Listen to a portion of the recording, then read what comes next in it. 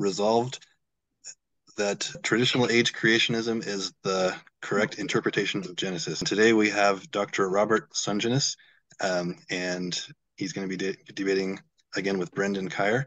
And I wanted to just begin this debate with a prayer. So Hugh, would you please lead us in a prayer? In the name of the Father, and the Son, and the Holy Ghost. Amen. O Father, on this glorious feast of the ascension of our Lord into heaven, we ask you to send the Holy Ghost upon us, and through the prayers of our Immaculate Mother, we ask that you would open our minds and hearts to the truth, so that we could know the truth. We ask the precious blood of Jesus to convict, convert, cleanse, heal, and sanctify us all, including all those who watch or listen to this discussion. And we ask all these things in the name of Jesus, through the intercession of our Mother Mary, Saint Joseph, and all the holy angels and saints. In the name of the Father, the Son, the Holy Ghost. Amen. Amen. All right, thank you. So let's start with a brief introduction from Brenden, and we'll try to keep this to around 3 minutes. So you may begin. Yeah, so my name is Brenden Kyer. I am currently an atheist, grew up Protestant, converted to Catholicism after college, primarily because I never really doubted that the foundations of Christianity were true. I just wanted to follow the most pure form of it, which I believed to be Catholicism. I was Catholic for a few years, had a bit of a change of life circumstances that, one, gave me some more free time, and two, necessitated a much deeper dive into logic in preparation for tests into law school. While preparing for that, I really became faced with the fact that some of my beliefs were based off of logical fallacies. Started to have a few questions about some of the things I believed, and similar to tugging at the wrong string on a sweater, right? What was a small issue became a big issue, became a lot of big issues, became the cessation of a sweater. So in delving into all of this, and I really, really did a deep dive into the Old Testament, then the New Testament, then the philosophical arguments for the existence of God. And just the more I dug, the more questions I had, the fewer answers that I had. And really, when I took a step back and looked at everything, I realized that the picture was not pointing towards the Bible being reliable, Christianity being true, and that I was no longer convinced, right? So stopped believing would be the best, summation of that.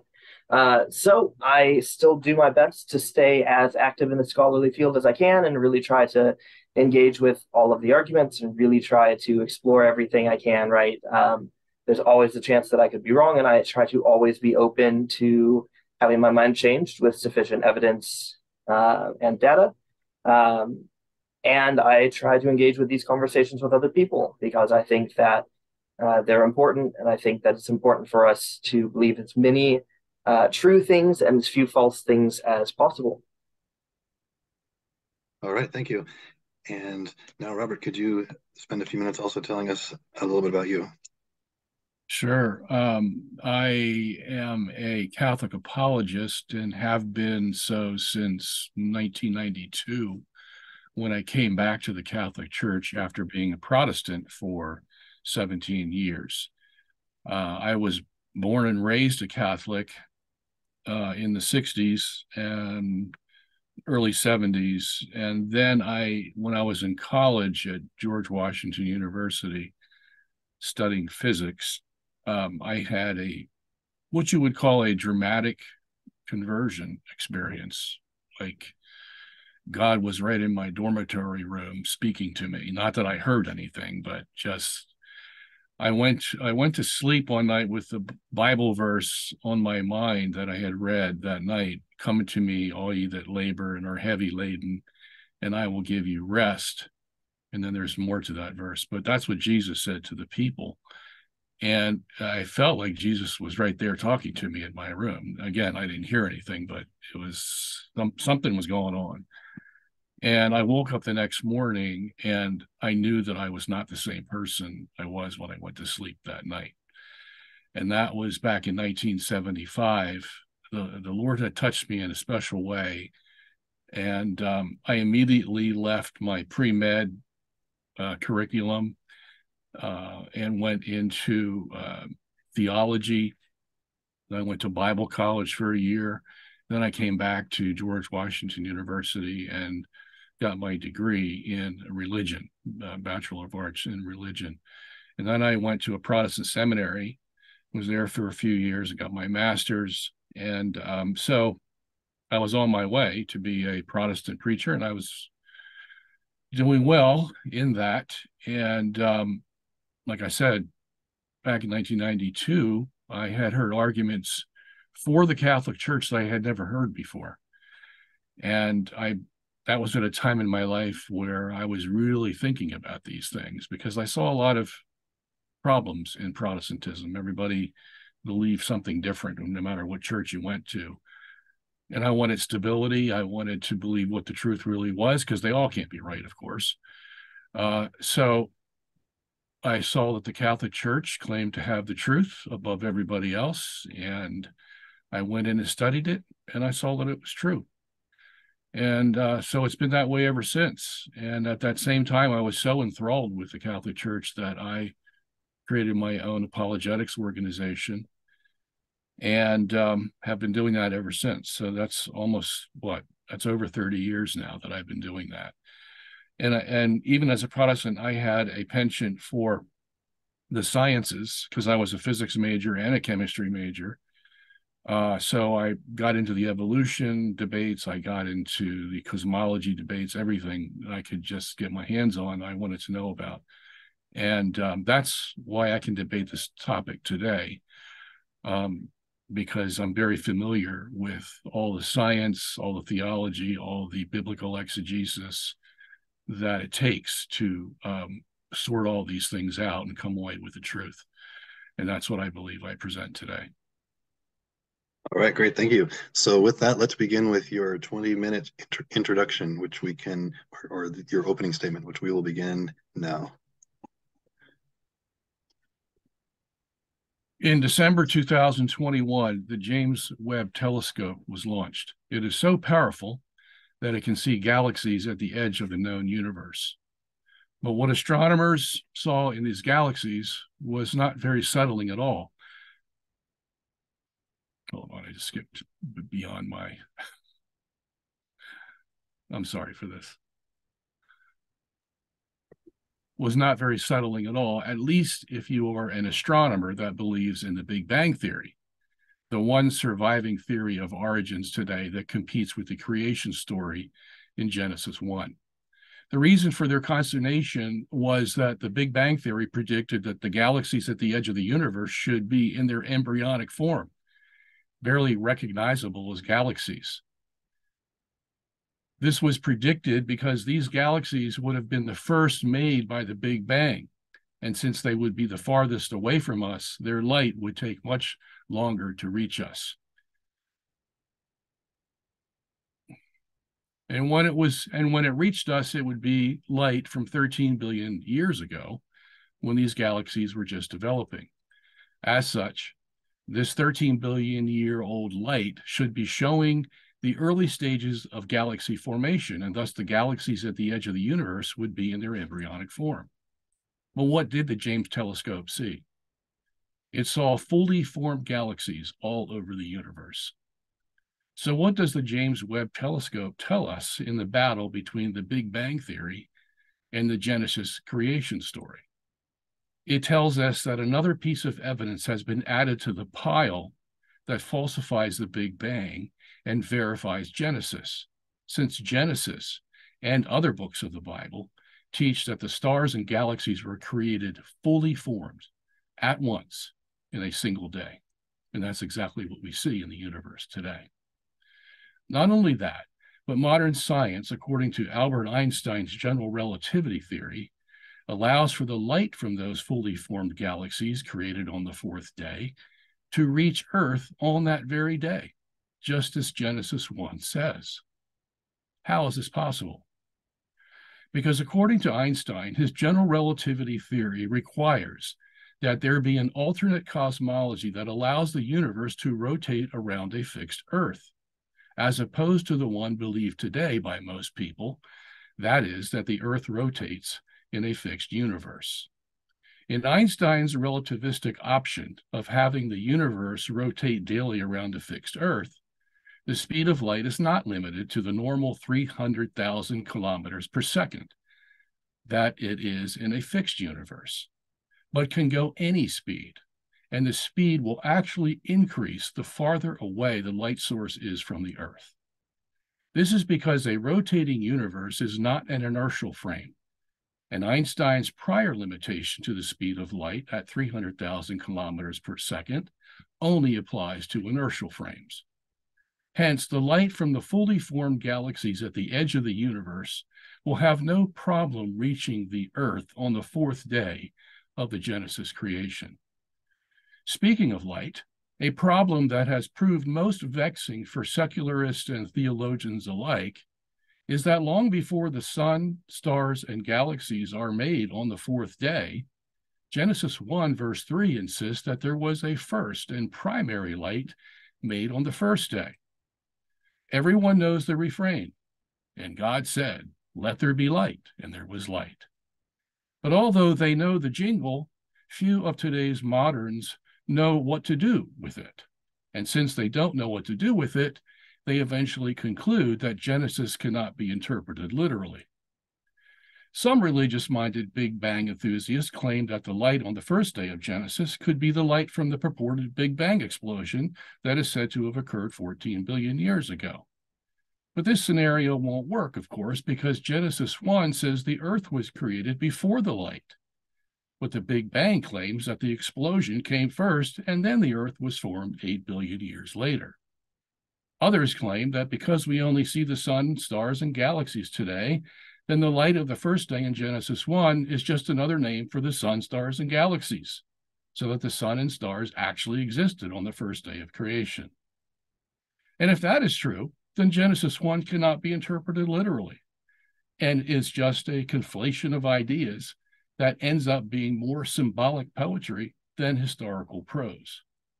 The reality is the light of the first day was not the sun and stars. Scripture insists in many passages that the original light of Genesis 1 verse 3 still exists, independent of the sun, moon, and stars. This truth can be seen in such passages as Ecclesiastes 12 verses 1 and 2, which says, "Remember thy Creator in the days of thy youth, before the time of affliction come, before the sun and the light and the moon and the stars be darkened." Notice that the light is distinguished from the sun, moon, and stars. Even modern science shows that the great light of Genesis 1 verse 3 still exists. Research done by the National Science Foundation's Optical Infrared Astronomy Laboratory in Arizona and NASA's New Horizons space mission was published in Science magazine in the November 2020 article titled, "Scientists Discover Outer Space Isn't Pitch Black After All," unquote. After subtracting out all the light from the stars and the scattered light from the Milky Way, and then subtracting any visible light coming from any galaxies in the universe, the amount of visible light remaining was astounding. In fact, the amount of unsourced light was about equal to all the known sources of light in the cosmos. An early researcher in this project, Dr. Michael Zemkoff of the Rochester Institute of Technology, said it this way, quote, "We have been studying the visible light for 400 years in the universe, and somehow we missed half the light of the universe," unquote. Another study performed by the Goddard Space Flight Center discovered the same unsourced light, which in their own words was, quote, a strange background glow seen after peering all the way to the most remote objects in the universe, unquote.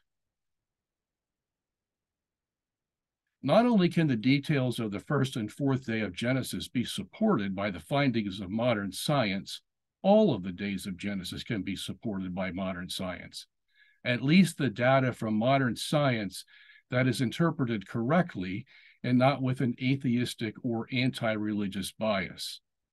Of course, modern science wasn't available in the days of Moses or even Augustine or Aquinas, but they believed by faith all the things that were written about the creation in Genesis 1.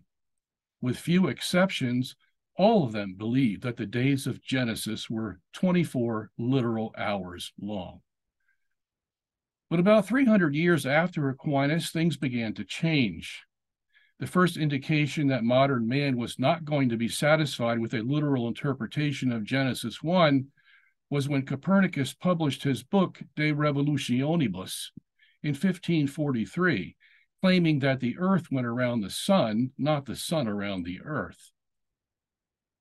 Copernicus had no proof of his heliocentric system, but he thought it would work better than the geocentric system of Ptolemy to maintain an accurate calendar.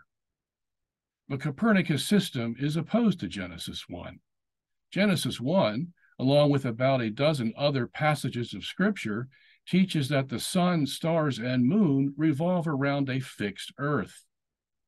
Then, of course, came Galileo, a century later in the 1600s, who said the same as Copernicus: the earth revolved around the sun. Unlike Copernicus, who was rather shy, Galileo confronted the church head-on and claimed that its interpretation of Scripture as geocentric was wrong. The Catholic Church stood firm against Galileo. Since Galileo could not prove his theory, the Church stood by her 1600-year tradition and even condemned heliocentrism as a heresy.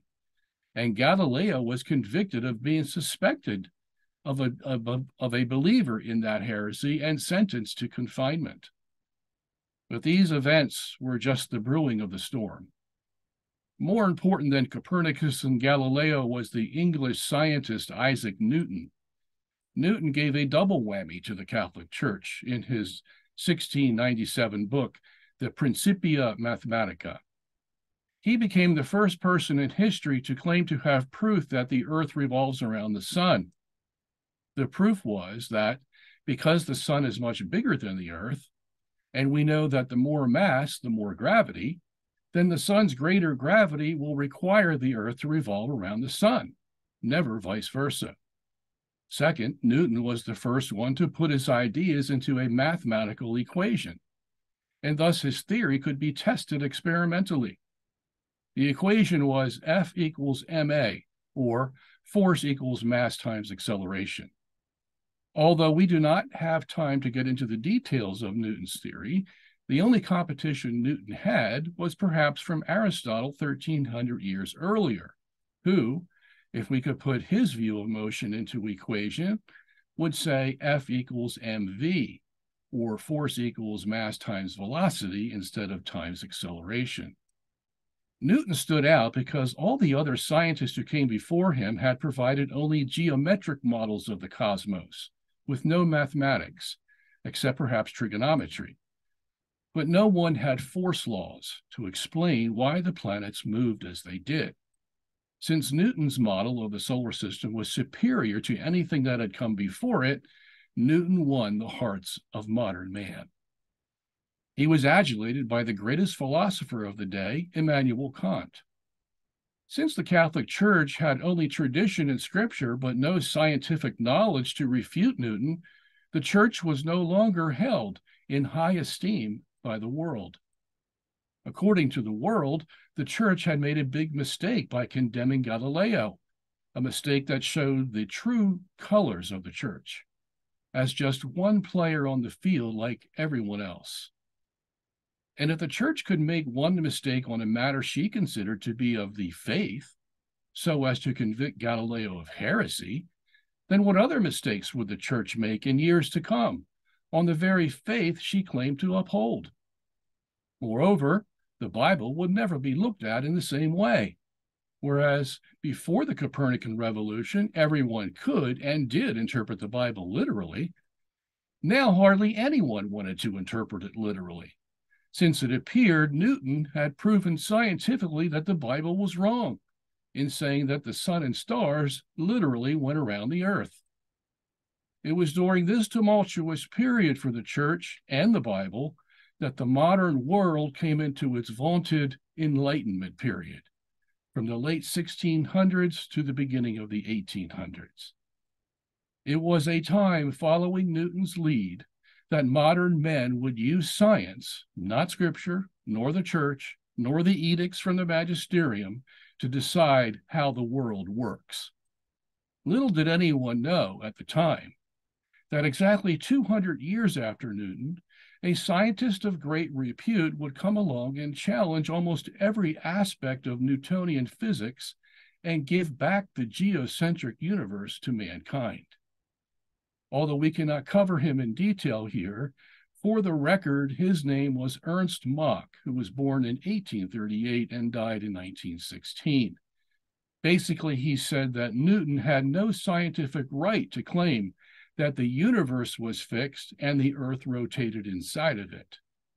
Mach's new principle led to the whole notion of relativity, which was then later developed by Albert Einstein, and which led, as we noted earlier, to the scientific viability of geocentrism by Einstein himself. What we are interested in covering here, however, is what happened during the Enlightenment period, long before Ernst Mach and Albert Einstein would reset the scientific world. The Enlightenment, in a word, was fueled by the fact that Newtonian science had, seemingly, proven that the Catholic Church was not infallible and the Bible was not inerrant. If the Bible was not inerrant, that means that it was not inspired by God, because God does not err. And if it was not inspired by God, then it was inspired by fallible men, many of which came from primitive cultures who knew nothing about science. So, modern man developed a whole new field called historical criticism that would examine the Bible by putting it on the same level as any other famous work of man, such as Shakespeare or Homer. It would be assumed that the Bible, since it and the church held the mistaken notion that the sun went around the earth, was not written by God, only men. The scholars, called historical critics, would then try to find out the real reason why the men who are claimed to have written these biblical books wrote what they wrote. Since the Enlightenment believed there had to be a natural scientific explanation for everything that exists and happens, just as they figured out through Newton and against the Bible that the reality is that the earth revolves around the sun, they believed they could find natural explanations for all the events in the Bible, including the Bible's miracles and prophecies. Since we have thousands of Hebrew and Greek manuscripts of the Bible still existing today, describing events that occurred thousands of years ago, then the modern historical critics are forced to give us an explanation of how and why these ancient documents were written, if, as they believe, none of them were inspired by God, as the Bible claims. So, for example, the Bible claims that Moses wrote the first 5 books of the Old Testament in about a half dozen places. And in them, Moses claims, and the New Testament after him claims, that Moses was inspired by God to write them. The historical critics cannot accept these claims because they don't believe the Bible is inspired, since it errs on basic cosmology. The historical critics then give a natural explanation for why these books were written. The natural explanation is that various Jewish scribes at various times in Israel's history copied the creation stories that were written about 1,500 years before the Israelites existed, which creation stories came from pagan cultures that originated in the Mesopotamian Valley. For example, one of the works that the historical critics claimed the Israelites were supposed to have copied was the document Enimo Elish, which speaks of the Babylonian god Marduk who created the world. According to the historical critics, particularly the Graf Wellhausen theory, some Jewish writer who was in the Babylonian captivity merely copied the Babylonian creation story, but replaced Marduk with Elohim, the God of Israel. Of course, the problem with this theory is that the earliest extant copy of Enuma Elish is from 1200 BC, which is 200 years after Moses, not before Moses. Using this chronology, we then know that it was the Babylonians who copied Moses and replaced Elohim with Marduk, not vice versa. The historical critics also claim that the Jewish writer who copied Enuma Elish and made it into a Jewish story did not do so to give us a blow-by-blow literal description of how Elohim created the world in 6 days. Instead, they claim that the creation story was written merely to invigorate his Jewish brethren, who, being now released from Babylonian captivity, would enjoy their trip back to Jerusalem knowing that their God, Elohim, was bigger and better than Marduk. In other words, the historical critics claim that it was never the intent of the Jewish writer to give us an exact account of the creation, but only to show that Elohim was the greatest God of all the gods, because he could make the world out of nothing, while Marduk could only use already existing material to make his world. We will hear this kind of argument over and over again from historical critics. That is, they consistently claim to know the intent of the biblical writers. And that intent was that the writers never meant to give a true and accurate description and chronology of history, but only to influence people to follow the ways of the Hebrews. Of course, to claim to know the intent of the biblical writer means that somehow the historical critic has a clairvoyance to know such matters. But how would he know the intent of the biblical author? He can't. But he needs this gimmick to convince his students that he knows what the biblical writers were thinking. Why? Because in the world of the historical critic, supernatural things don't happen. Everything has to have a natural explanation. And if the biblical writer is not really experiencing anything supernatural, yet in his writings he makes it appear as if it is supernatural, then the critical scholar surmises that the biblical writer is just making it up as he goes along, otherwise known as fiction. And it was never supernatural in the first place, and thus it must be written naturally and must be explained naturally. This is the school of historical criticism in a nutshell of the view of my opponent, Brenden Kyer. The critical scholar will do the same thing with Old Testament prophecy. In tradition, prophecy means that God inspired the prophet to foretell the future. But the critical scholar doesn't believe such supernatural things can happen. The critical scholar will explain the prophecies of the Old Testament as being made after the fact. That is, the event prophesied already occurred in the past, but to make it look like the prophet was foretelling the future, he will write it in the Bible as if the event occurred after he prophesied it. This is one reason why the historical critics want to push the book of Daniel, which is more than half prophecy, into the 1st or 2nd century BC, instead of the 6th or 7th century, when a man named Daniel actually existed.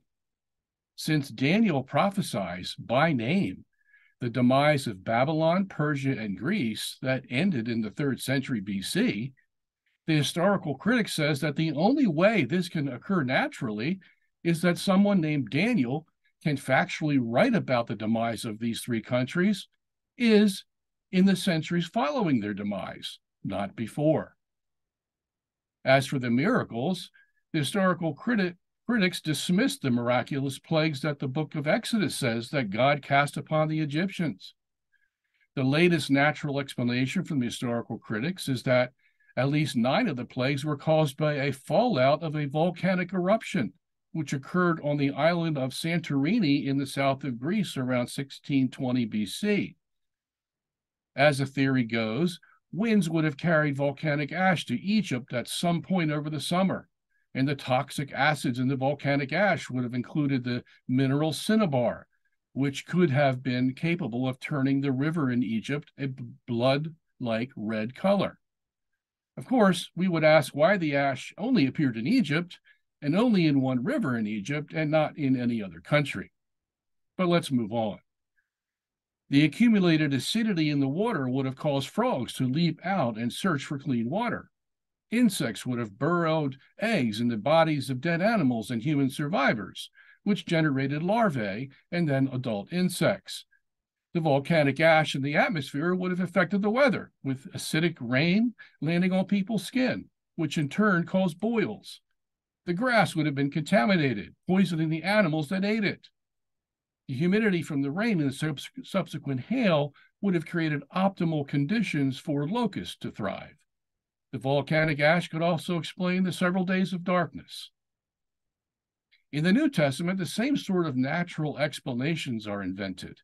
When Jesus walks on water, it is merely an exaggeration of the biblical writer who saw Jesus walking on shallow water.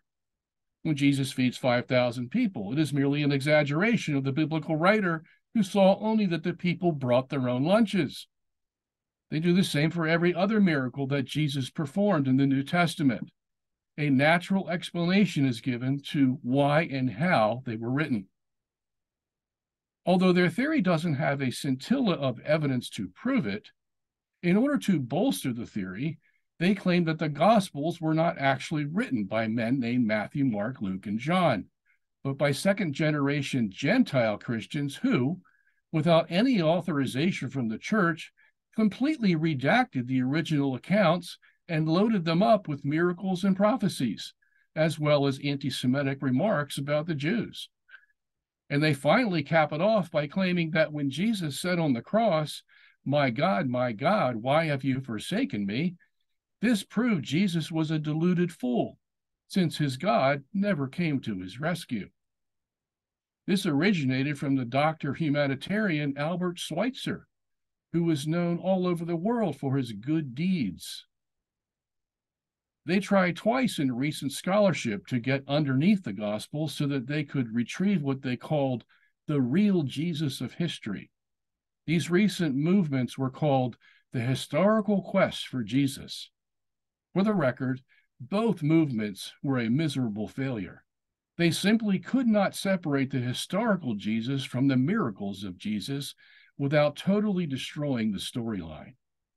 In the end, the historical critics who think that the miraculous stories of the Bible are really only fabrications of the fertile minds of ancient superstitious people are really saying to us that the biblical writers, every single one of them, were lying to us about what really happened in history, and not a one of them was inspired by God to write their histories. The end. All right, thank you. So that was 25 minutes. So Brenden, now you have 25 minutes for your opening statement, starting now. Do I get cross-examination real quick first? If it's okay with Robert, then that would be fine. So Robert, cross-examination would be where he'll just ask you some brief questions and you can give some brief answers just for clarification. So does that sound all right? No. That is we're just supposed to give opening statements now.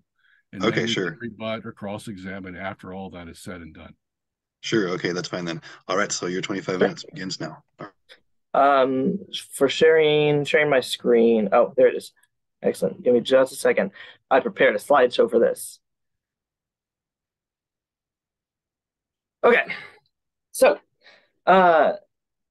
the conversation we're talking about today, right, is the question of, is traditional age creationism the correct interpretation of Genesis? Our extended title includes, did the writers of Genesis intend to have their narratives taken literally, and whether and did the authorities on Scripture throughout the ages interpret Genesis literally? So let's get into it.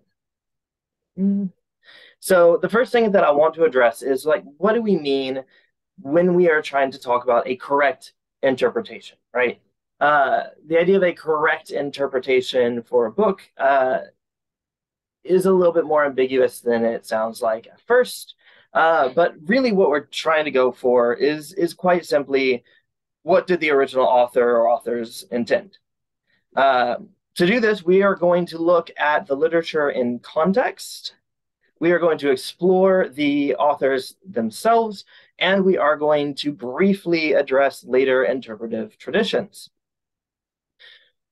So starting off with the author, right? If we want to know what the author meant when an author writes something, it helps us to know who the author is.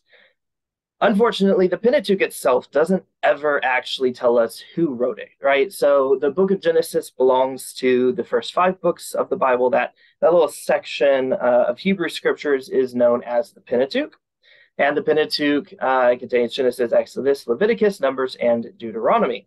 None of them assert an author. We do have a tradition that comes down that the author is Moses. The tradition is usually built through a few passages later in the Hebrew scriptures, as well as into the Christian New Testament. The ultimate problem with the assertion, however, that this indicates that Moses must have been the author, even that they believe Moses actually was the author, lies in the way that they address other books within the Bible, such as calling the Psalms of David, even though a number of them very explicitly say they aren't by David, or calling the Song of Songs the Song of Solomon, which is a bit of a later church tradition as well, even though we know by the Hebrew that the Song of Songs was written during the Babylonian period and definitely not during the reign of Solomon himself. So even if the Bible says that it is the, say, law of Moses, that is not the Bible asserting Moses' authorship. But regardless, the Pentateuch itself never gives an author. But we can, through studying the Pentateuch, not even studying it, just through a simple reading of the book of Genesis, a simple, careful reading, we can see that there must have been more than one author. The current main hypothesis is a form of something called the documentary hypothesis, or sometimes the multi-source hypothesis, depending. The documentary hypothesis states that, or the multi-source hypothesis states that there were between usually 4 and 5 different authors, or perhaps 4 authors and later redactors. It depends on which scholars you're reading, but there is agreement in the biblical scholarship that these books had to have been written by more than one author. And they had to have been written by more than one author because it just doesn't make sense otherwise. There are 2 creation stories, and if we want to take both of them literally, one creation story says that all animals were created split up across 2 days, depending on where they dwelt, and that man is created kind of last of all. And another one says all animals are created all at once, brought before Adam, who names them. So Adam is first, and then all animals are created after that. If we look at the flood narrative, there in one place, the flood narrative says that the flood lasts for 40 days and 40 nights, and another it lasts for 120 days.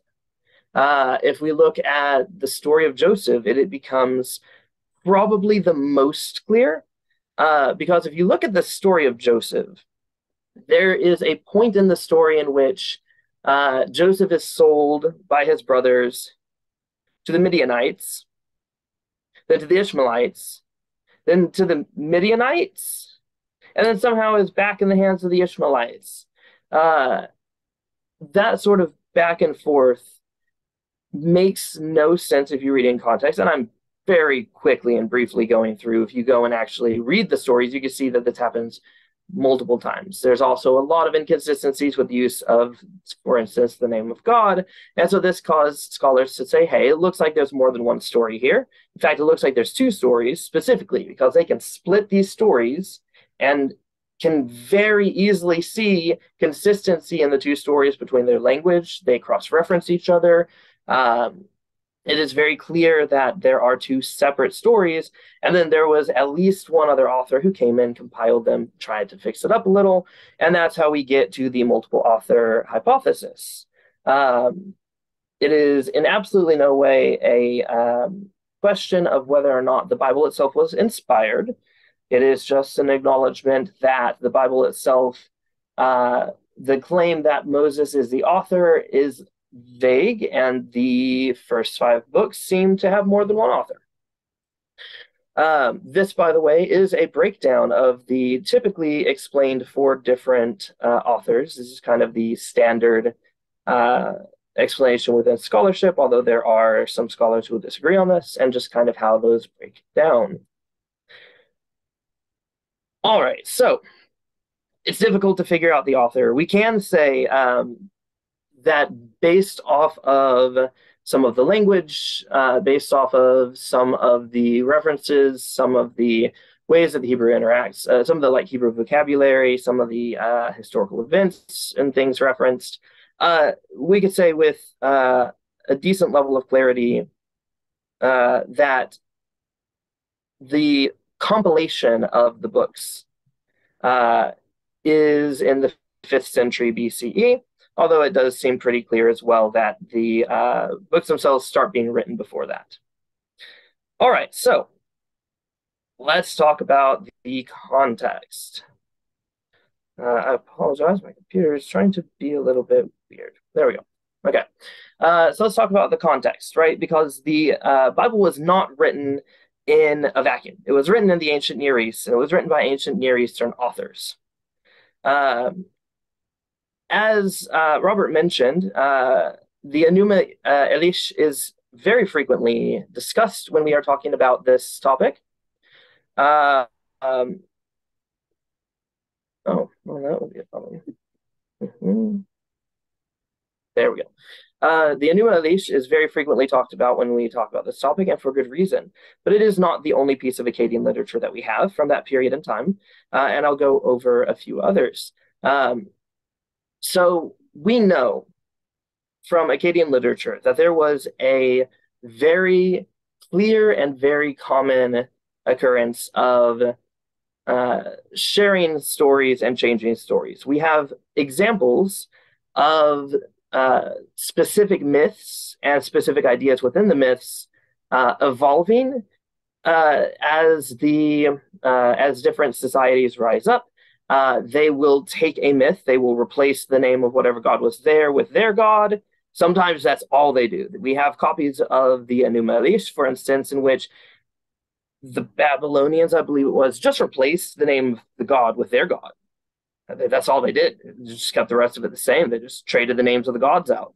We also have examples where some ideas begin to evolve, right? So the earlier creation myths, we have a god fighting Tiamat, the goddess of chaos, related to the Akkadian word for the sea. And it's a battle, and he wins, but it definitely is a fight. Then we have an evolution from that to Tiamat, to the battle with Tiamat being nothing. He just instantly overcomes her as our god is clearly more powerful than your god was.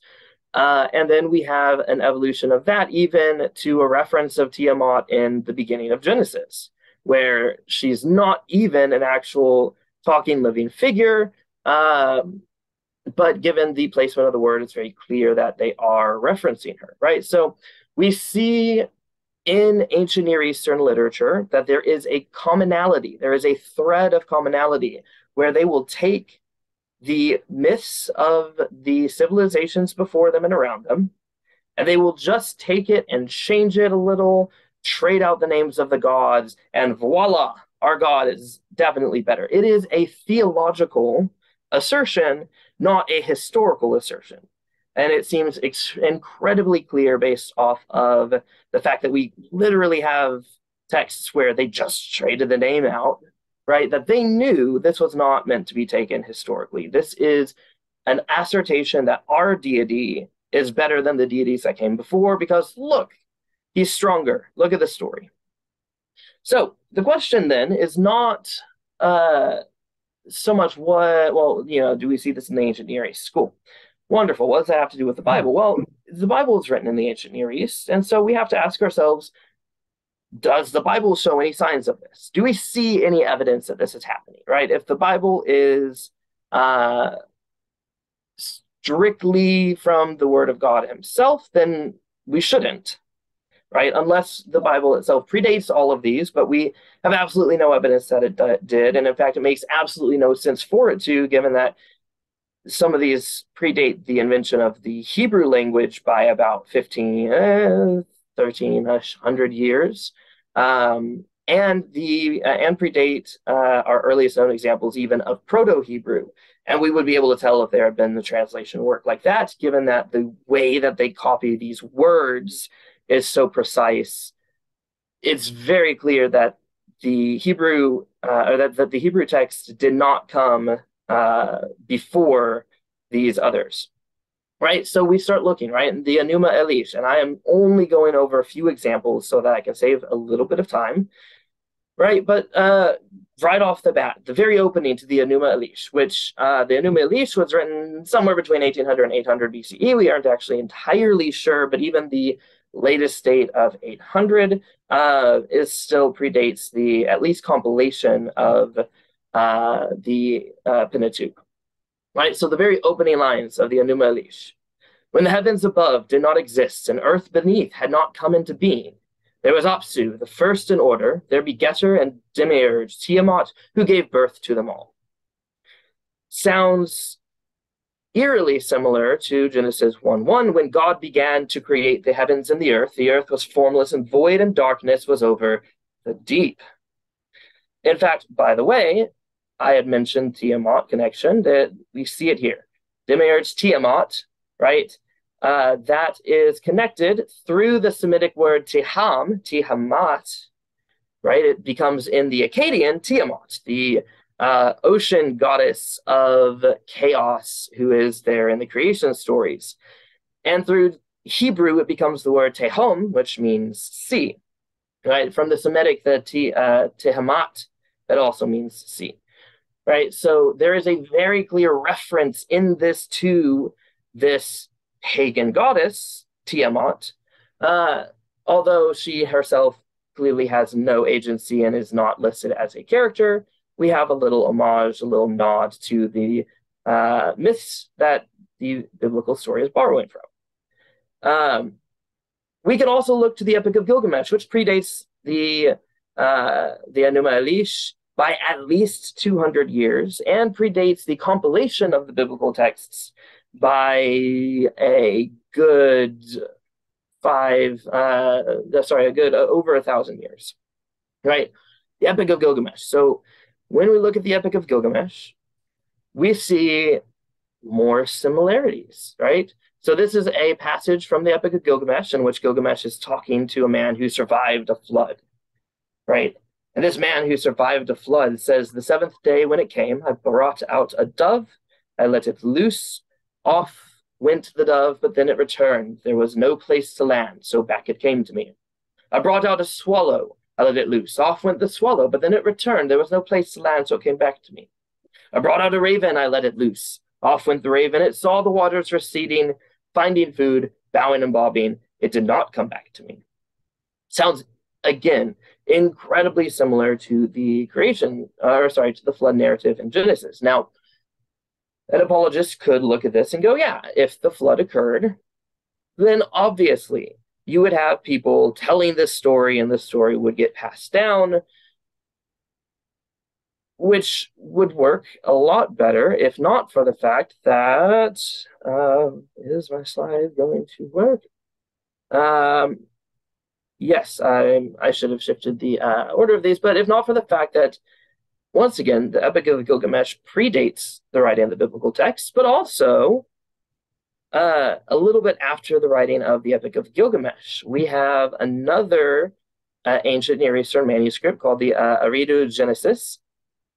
And the Eridu Genesis also describes this flood in a little bit more detail, right? Saying, all the evil winds, all stormy winds gathered into one, and with them the flood was sweeping over the cities of the half-bushel baskets for 7 days and 7 nights after the flood had swept over the country. After the evil wind had tossed the big boat about on the great waters, the sun came out, spreading light over heaven and earth. 7 days and 7 nights. When we compare this to the Epic of Gilgamesh, when we compare this to some of the other flood narratives from the region, first of all of them give very different. I am illustrating some of the similarities so that you can see how these stories connect. But all of them are incredibly different on things like the reasons why the flood occurs. And one of these myths, the flood occurs because humans were noisy and the gods got upset. So they wiped them out. One of them survives in a boat. The gods realize, wait a second, we kind of need sacrifices to, keep going. We kind of like them, and we just killed all of our sacrificers. Wait, guy in the boat, he's still alive? Excellent. We can use him. Right? And those sorts, like the reasoning behind the flood, the details around the flood, very different, vastly, but we can see a clear evolution. The days of the flood start to become more. The details of things like the boats and the animals start to become more.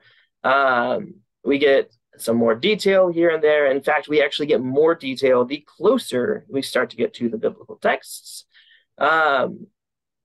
We also have a reference to the flood in the Sumerian king list, which predates even the Epic of Gilgamesh. In 2125 BC, circa 2125 BCE. And I mentioned a couple of passages here from version G. There are a number of versions of this that we have. The first is, after the kingship descended from heaven, the kingship was in Eridu. In Eridu, Alulim became king. He ruled for 28,800 years. Alolgar ruled for 36,000 years. 2 kings, they ruled for 64,800 years, right? Illustrating the incredibly long lives of these Sumerian kings. This passage, though, here, lines 19 through 23, we see 5 cities, 8 kings ruled for 385,200 years. Then the flood swept over. After the flood swept over and the kingship had descended from heaven, the kingship was in Kis. In Kis, Geser became king. He ruled for 1,200 years. Kalasina Bel ruled for 900 years. Right? So we have incredibly long lifespans of these individuals, which is similar to the genealogies we see in Genesis, but exaggerated to the point of absurdity. We have a reference to the flood that then is immediately followed by, and then after the flood passed, then the kingship continued. We have, and this predates any of the others. So we have this, then we have the Epic of Gilgamesh, which is a clear work of fiction. It knows that it's a work of fiction.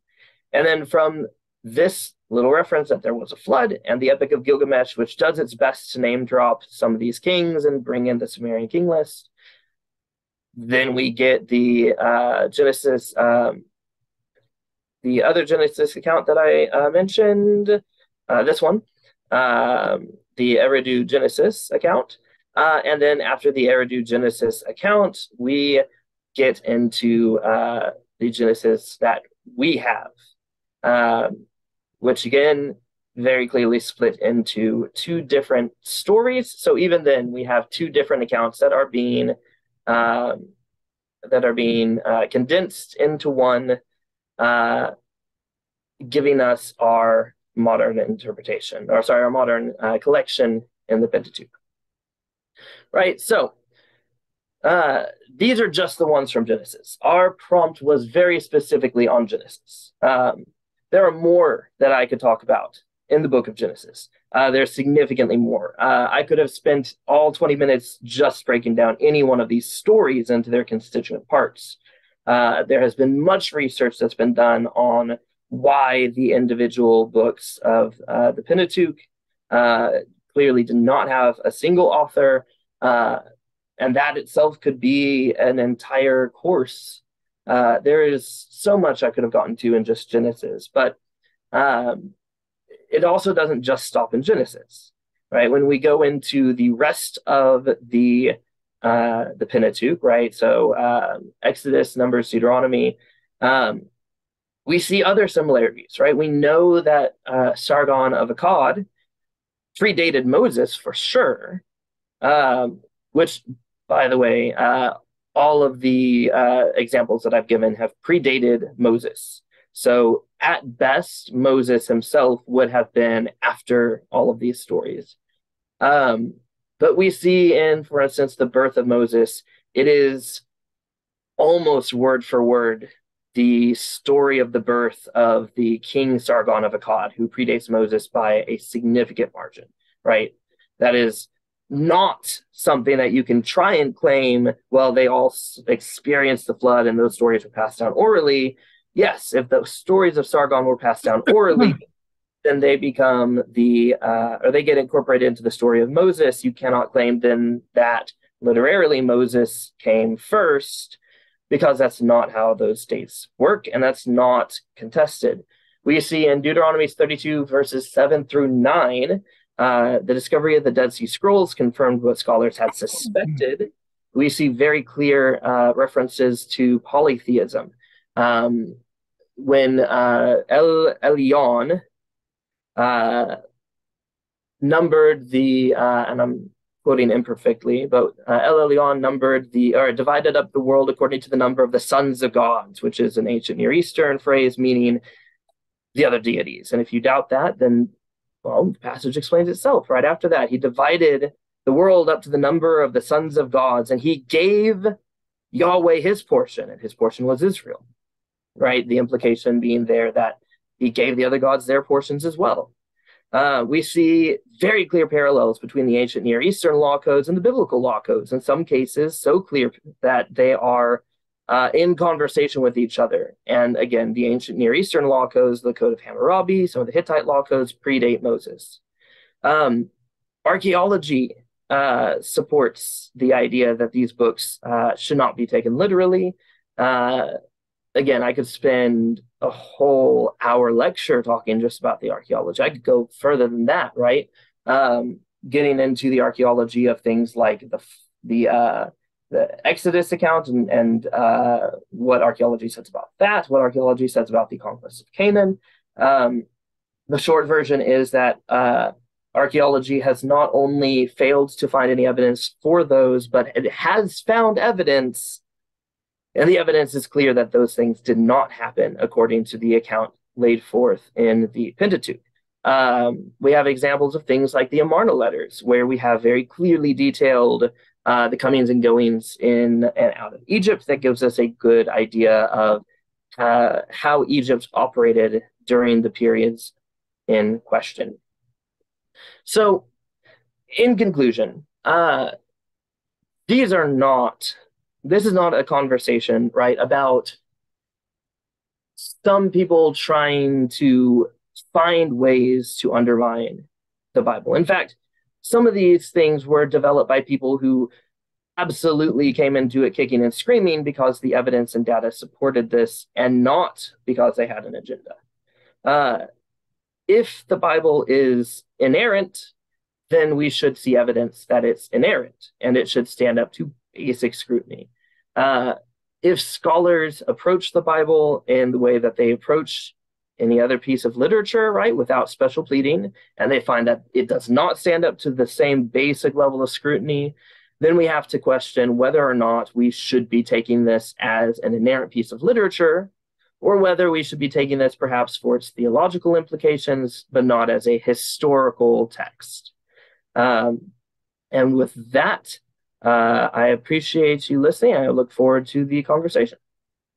Okay, so let me try to hit as many spots as I can, because there's about 20 of them here. I wrote down.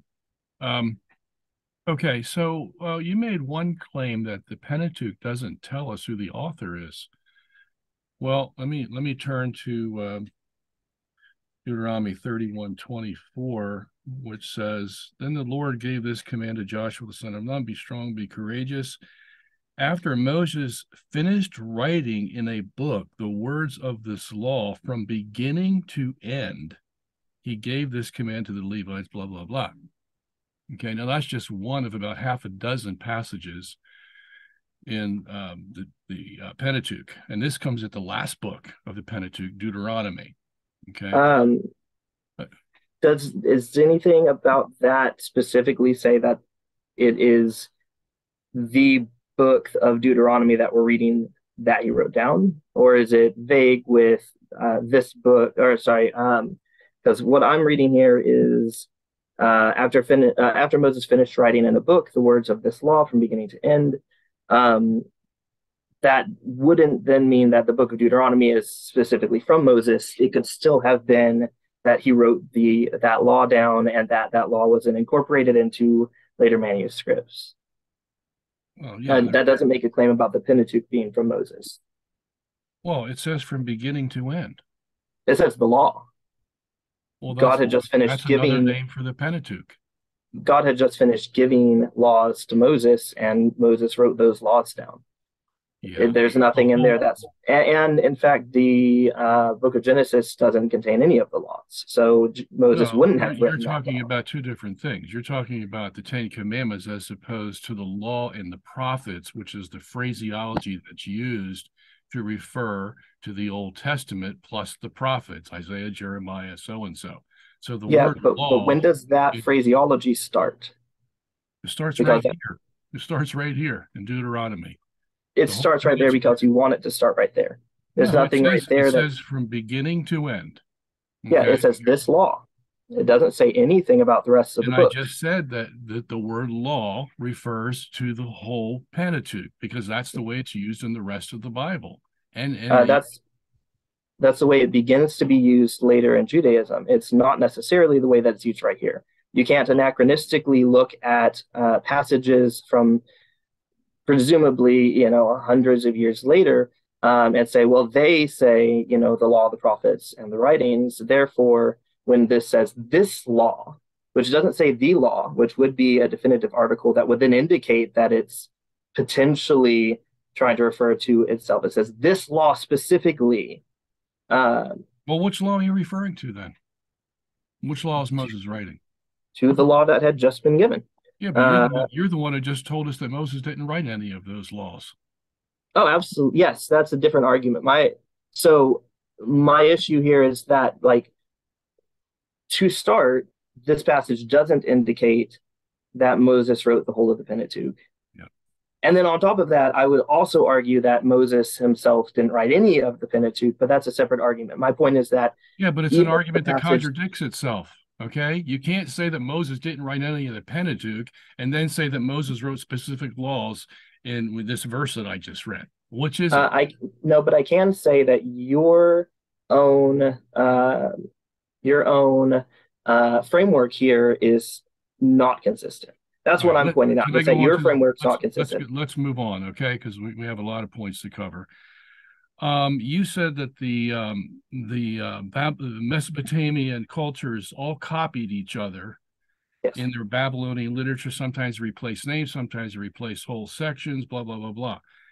I don't know if you realize, but you're proving my point that these cultures were in common practice copying each other's works. So that means that it's very possible that they copied the Genesis story, just like they copy everybody else's stories, okay? But we don't have any indication, except your theory, that the Jews copied from the Mesopotamians, okay? There's no place in the Pentateuch that says that. There's no place in the entire Bible that says that. Yeah, so here's the thing. You can't necessarily just try, if you're wanting to, say, date a book of literature, yes, you can take clues from inside the book, which there are, but you also have to look at the broader context, right? So even something as simple as the fact that the Pentateuch was written in Hebrew. Hebrew wasn't a language during the period of the Akkadians in which some of these things were being written.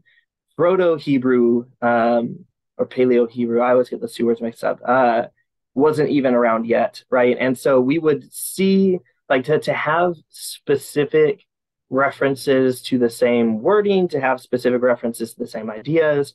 In Hebrew, which is a later language, significantly than the original writing, indicates that it was not copied from an original biblical source, but that they copied from the earlier source because of the wording.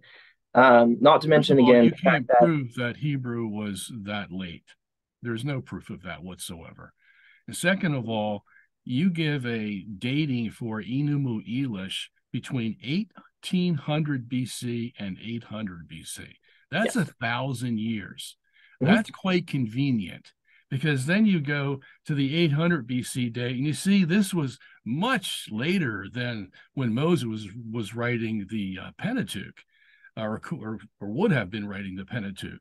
And so, wow, what an arbitrary dating system you have. 1800 to 800. Wow, I could work a lot of miracles with that kind of dating. That's why I started with the Enuma. Just one more point. Yes, the fact go that ahead. The only extant copy we have of Enuma Elish is from 1200 BC. That's it. So you can't go back to 1800 to say, well, theoretically, Enuma Elish existed from 1800 all the way to 800 BC. No, because you have no extant copies of it from 1800. You're just making a theory so that you can cover all the bases, basically. No, I'm definitely not. Number one, I'm not making a theory. I am quoting the range that scholars are debating from the research I was able to do. I also start with the Enuma Elish because, yes, the fact that there is such a range on the dates does make it weaker for the argument overall, and I like to present my weakest points first and then build to the stronger points.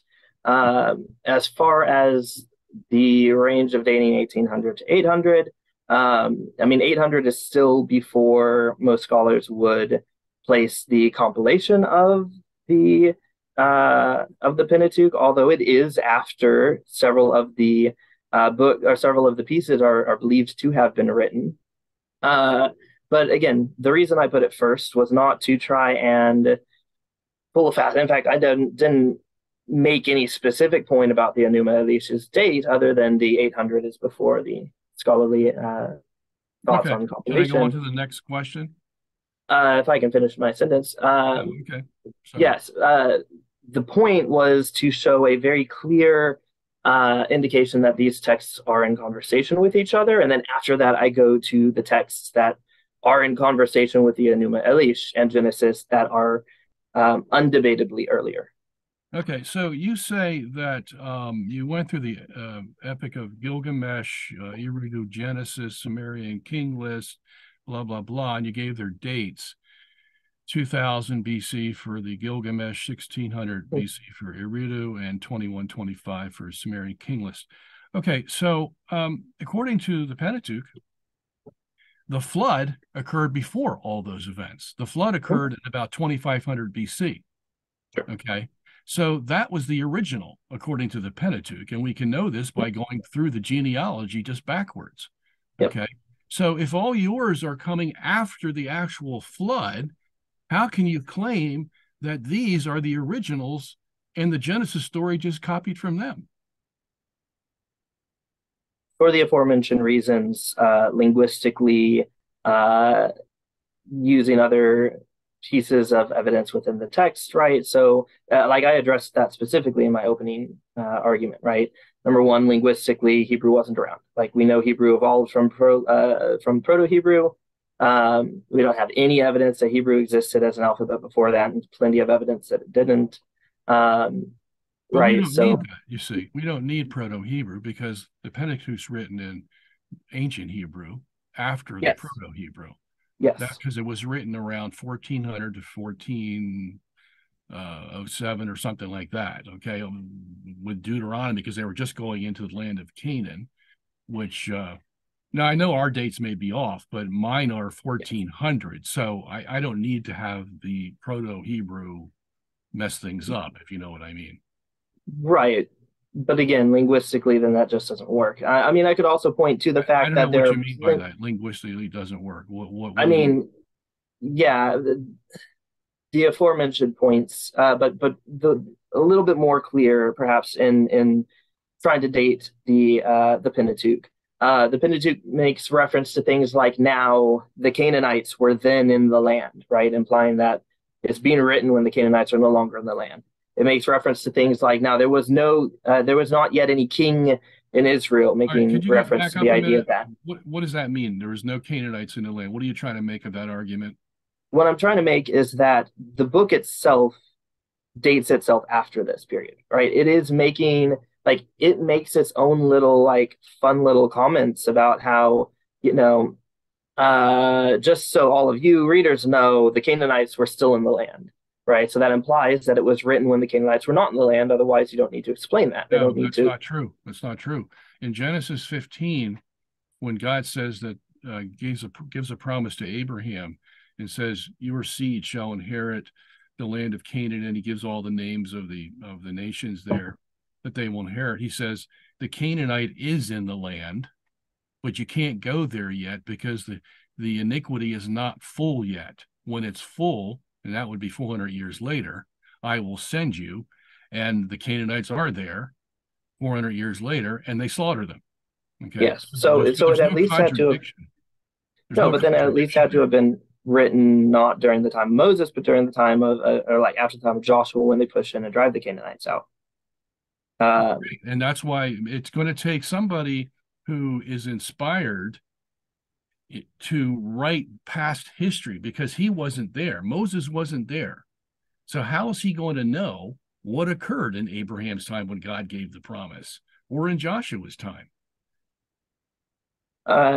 Yeah, that's not what I'm asserting. What I'm asserting is not about past, it's about the future.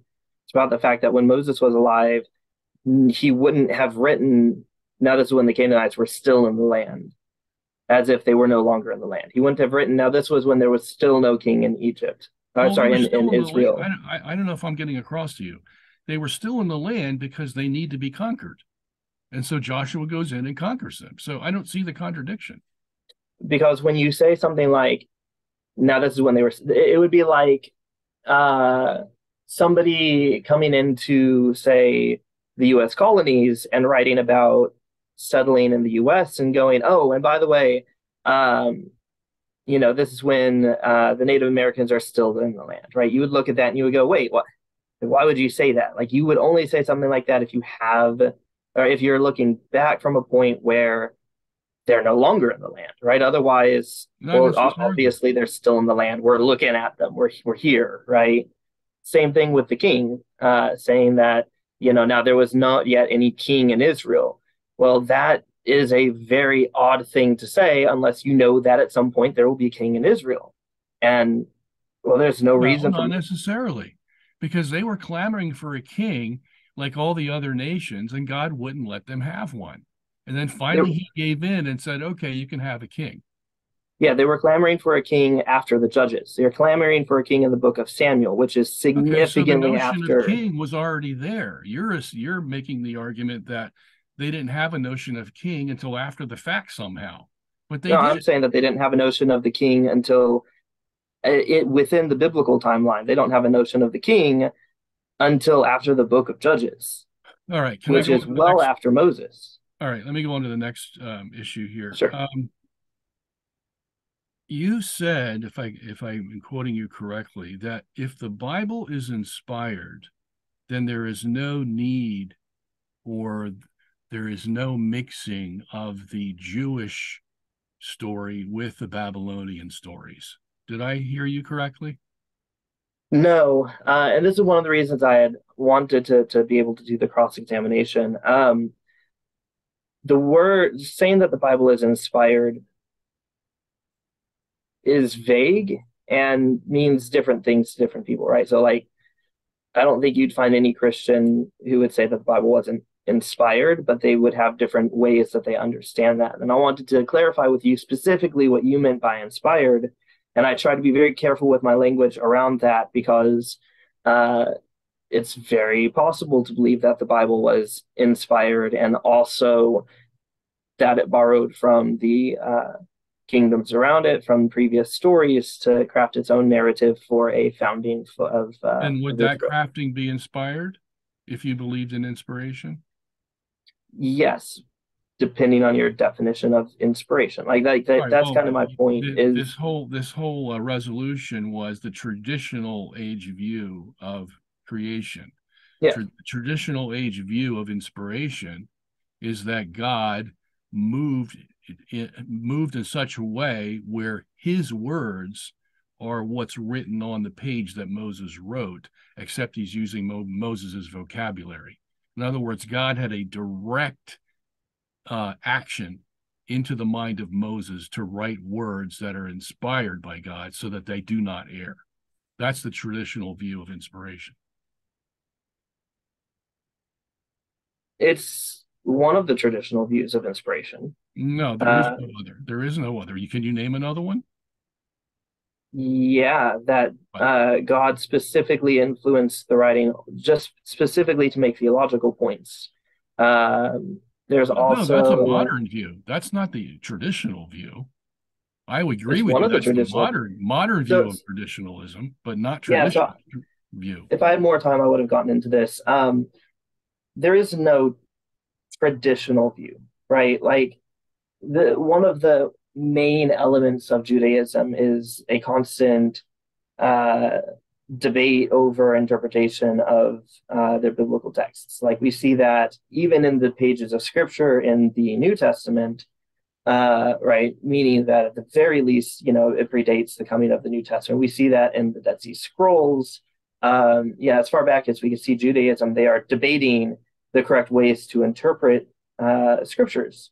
And while it's difficult for us to tell what, say, the ancient Hebrew people and then Jewish people, how all of them interpreted, or how individual groups interpreted things like Genesis, based off of just the fact that we just have so few sources. The destruction of the Temple of Jerusalem and the library there in 70 AD really hurt that. Some of the earliest, even church fathers that we see, that is not their view, right? Augustine is very clear. What is not their view?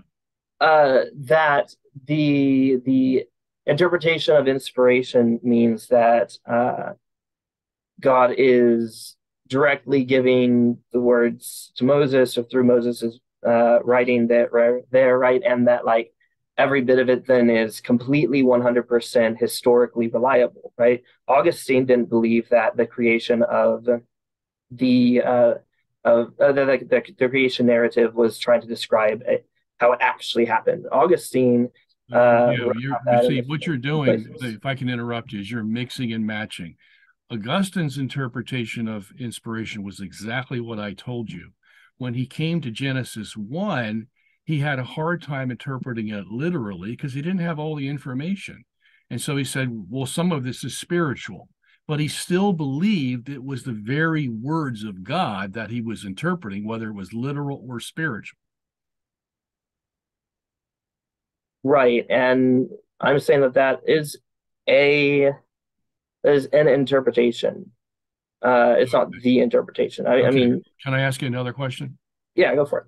All right. So in the beginning, you talked about the correct interpretation, and what you need is what the author intended to write.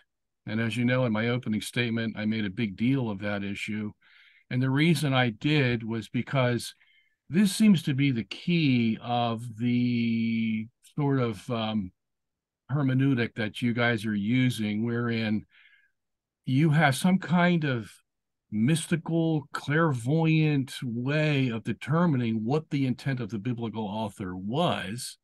And then once you use that as a premise, then you go on to conclude that, well, he didn't intend to write history. Okay? I don't think you can do that. You can't assume that you know what the intent of that writer was. How would you know? To then claim that it's not writing history. Yeah. We can figure intent out through the study of literature. Like, you don't pick up a scientific article, read it, and then walk away going, man, I don't know if the intent of this author was to try and give me some like actual science, or whether the intent of this author is science fiction. Like, you don't do that. You read a scientific article and you go, hey, this has all of the trappings of a specific genre. I agree on that count. If the guy in the top of his article saying, I'm writing a scientific article, and he's got a PhD in physics, so you know he's a scientist, and all the other articles that he's written are written by science, okay? Yeah, you know where the guy's coming from. But these are people you don't know. These are people that are claiming to write history, and yet you say, no, they're not writing history. They're just copying something from somebody else. How would you know that? Actually, specifically, I'm saying they're not claiming to write history. And I would know that for the same reason that you can ascertain that a scientific article is meant to be taken as scientific literature.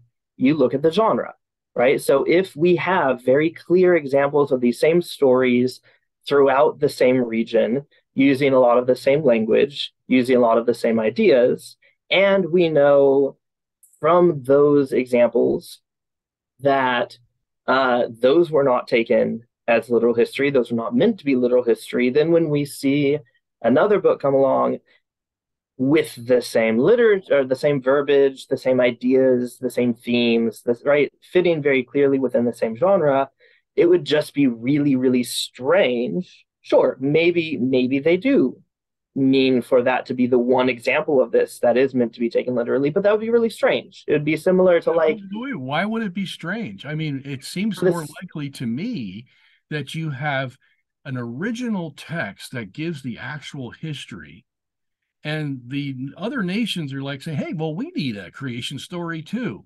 So they copy from this original that gives the proper history, and they make up things as they go along to fit in their gods and twist it here, twist it there to fit in with their culture. I can see that as a logical progression, but I can't. So the question then here that I'd be curious about, right, because you've been claiming that this was written by Moses. Yeah. Some of the texts that I reference predate Moses, right? So even if I say, sure, let's pretend Moses wrote it. I already explained that to you. I already explained to you that Moses was inspired to write this in 1400 or so BC, and he gets this knowledge because somebody's telling him what occurred in the past, and that's how he knows its history. And then coincidentally, he uses same verbiage.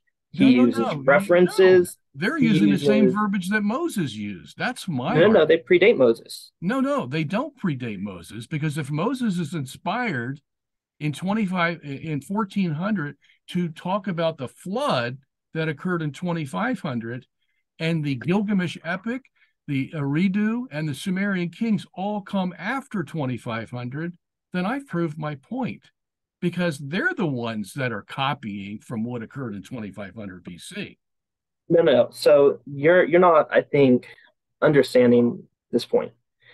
If I'm writing about current events, right, and you write about current events, yeah, you and I are both going to have similar stories.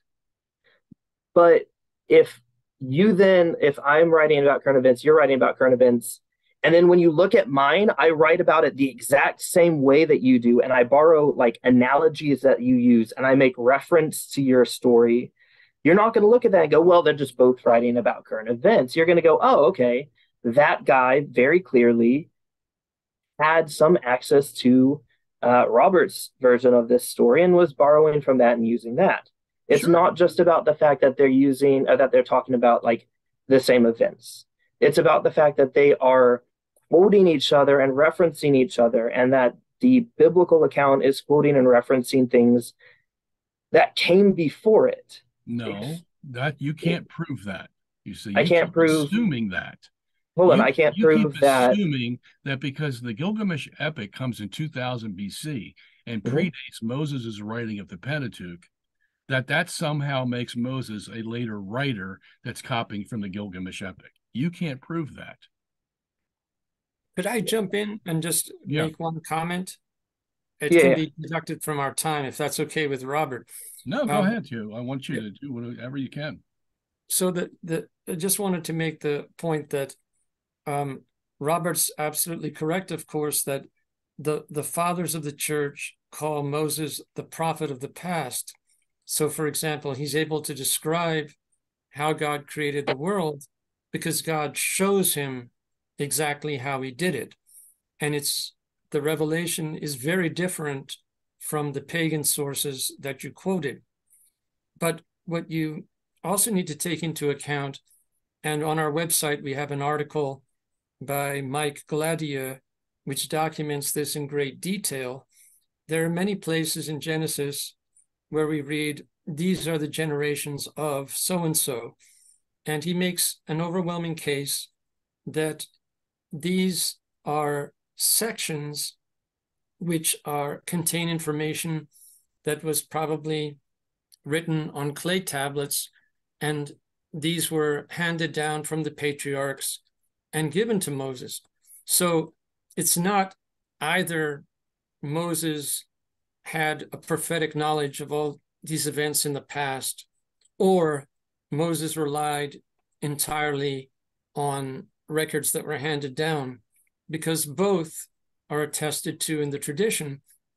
And that firmly supports Robert's thesis that the information was handed down to Moses, that information that he was not given through divine revelation, in a form that God had protected, but which was handed down by the different patriarchs who preceded him, and who therefore had original knowledge of the events that they recorded, which predated the sources that you mentioned, which are all post-flood.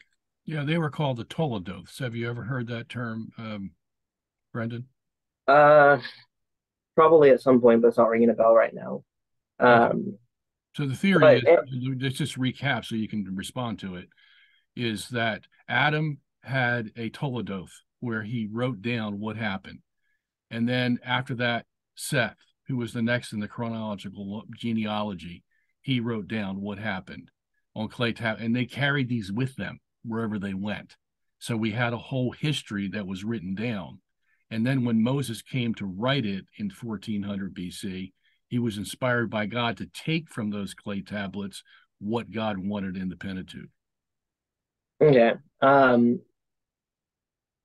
I can't really do much to refute that because we don't have any of the clay tablets. And so I'm just going to point out that this is an argument from silence. This is saying that, well, this is plausible. Sure, there's lots of things that are plausible. We don't see any evidence that it happens. And well, the other point that Hugh made that you can comment on is that where would Moses or anybody get information about the past if they weren't there? There's lots of places you can get information about the past. You can go and read the sources around you that are claiming to have, or that have myths about the past. And then if you did that, you would probably copy pieces of that. Before the creation, whether it's Tiamat or anybody else, before the creation, There's nobody except the Creator.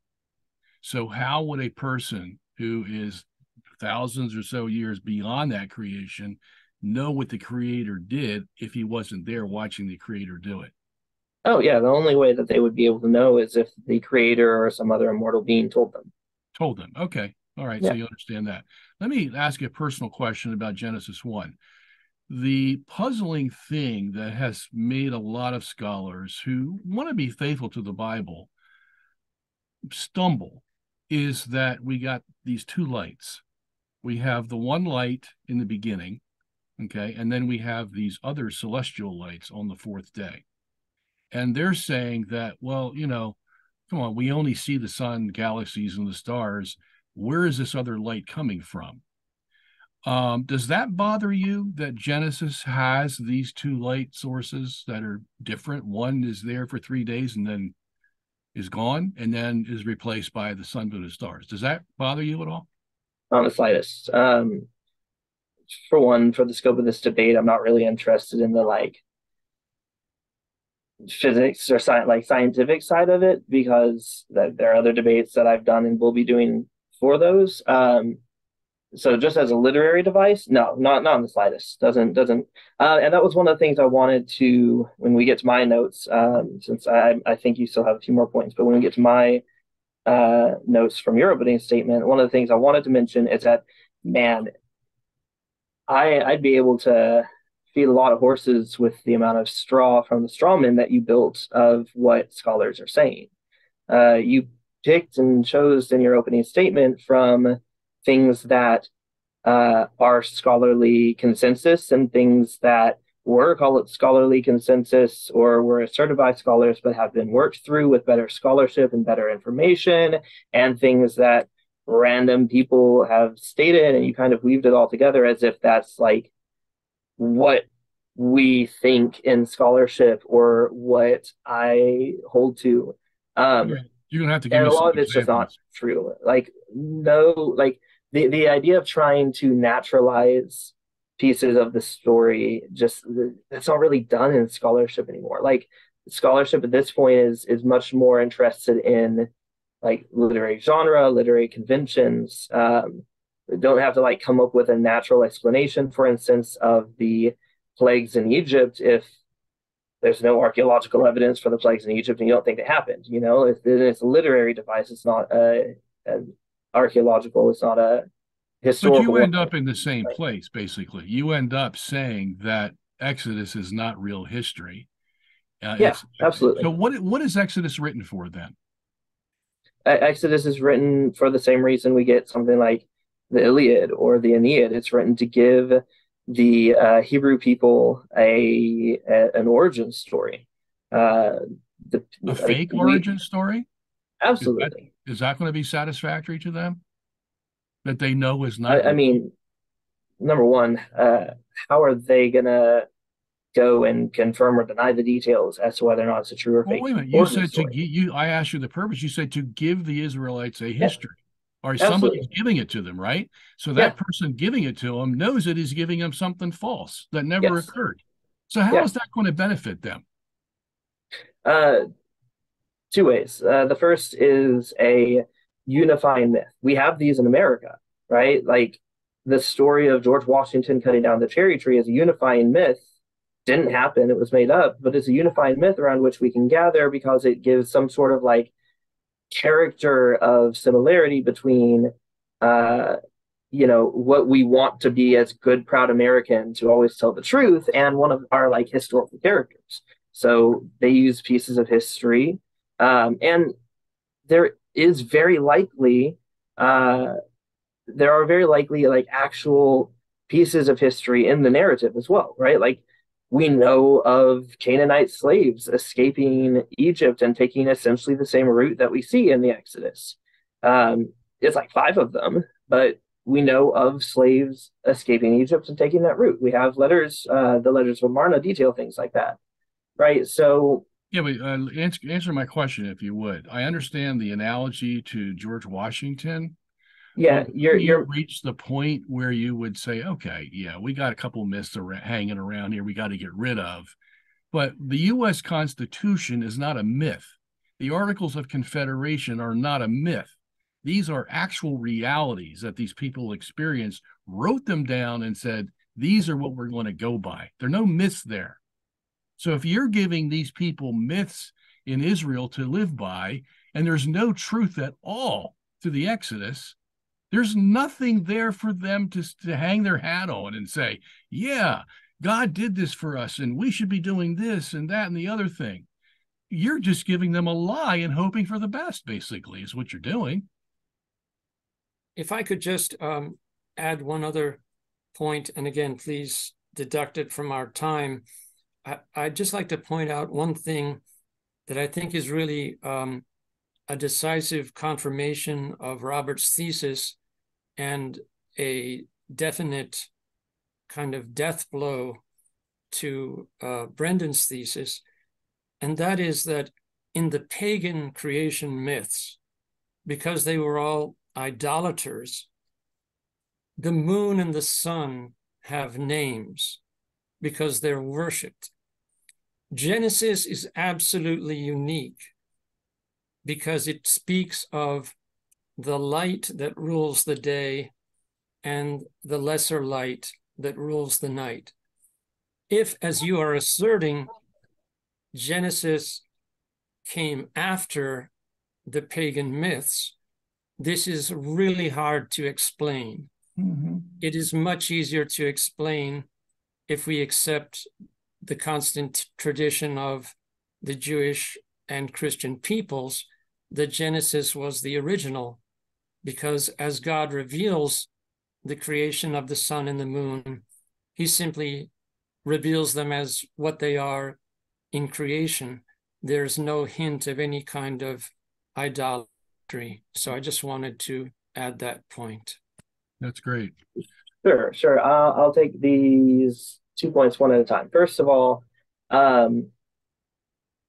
we know that the Iliad and the Odyssey developed the same way. They're giving the Greeks an origin. We know for a fact that the Aeneid developed that way because we have that recorded when talking about Caesar Augustus. They didn't look at these and just go, oh, this is just myths, these are lies, we're just throwing them out. Like, they're written as a means to unify the people, emphasize certain characteristics. We know from, a great example is that I already gave in the talk, right? Is that like when I'm going to mix these up. I believe it's when the Babylonians took over. There's a point in which they are looking at the creation myth of the people they conquered, and they're using it for a while, and then eventually they actually just replace the name of the god from the people they conquered with the name of their god. You could ask the same question of them, but we know that they did it. We know that they tied their identities to these stories. We know that they invented these mythologies. They put together these stories that are meant to be origin stories for their people that the people who are writing it know aren't true. Like, they know they're not getting that one's the most explicit, because not only do they know that they're not getting it from a divine source, they're literally just replacing just really the name of the deity with their own, thus hijacking the story to give themselves an origin myth that they stole from someone else. As far as the fact that the sun and moon aren't stated as deities, that's not a death knell at all. For a few reasons. The first of which is, religion evolves over time, right? Like, that's been one of the things that I stated, right? Like, even the creation myths of the ancient Near East, it starts with the main deity fighting Tiamat, and it's like an equal battle. It's an actual like fight, and then it evolves to like the deity shows up and just tells Tiamat, "Hey, I win," and he wins because Tiamat's so lessened, right? So the idea of then stepping that next step and going, our God's so powerful that he's not rivaled at all. Like, these figures aren't even actual figures, isn't an illogical progression. But also, that very much fits into the idea of the multiple sources that are compiled by an editor who goes through, compiles the sources together, and then kind of edits and smooths some of it over, right? Like, we see, for instance, in pieces of the Pentateuch, references that at least pieces of the Pentateuch were originally polytheistic. There are references to the fact that there are other deities, of which Yahweh is one of them. And then that gets gradually edited out through a combination of, we know that, for instance, like the Masoretic text edits that out. We know that the Septuagint edits it to a lesser form. We know that because we have the Dead Sea Scrolls. It would be kind of odd to then assume that just didn't happen, especially like if you're accepting like it under the documentary hypothesis. Yeah, the idea that the final form that we have is attempting to assert some level of monotheism by downplaying the other deities and not naming them or giving them more natural names instead of deific names. That's not outside the purview of the documentary hypothesis, and in fact it fits it quite nicely and seems to fit the data we have. Let me respond to your claim that Deuteronomy 32, 7-9 is talking about polytheism.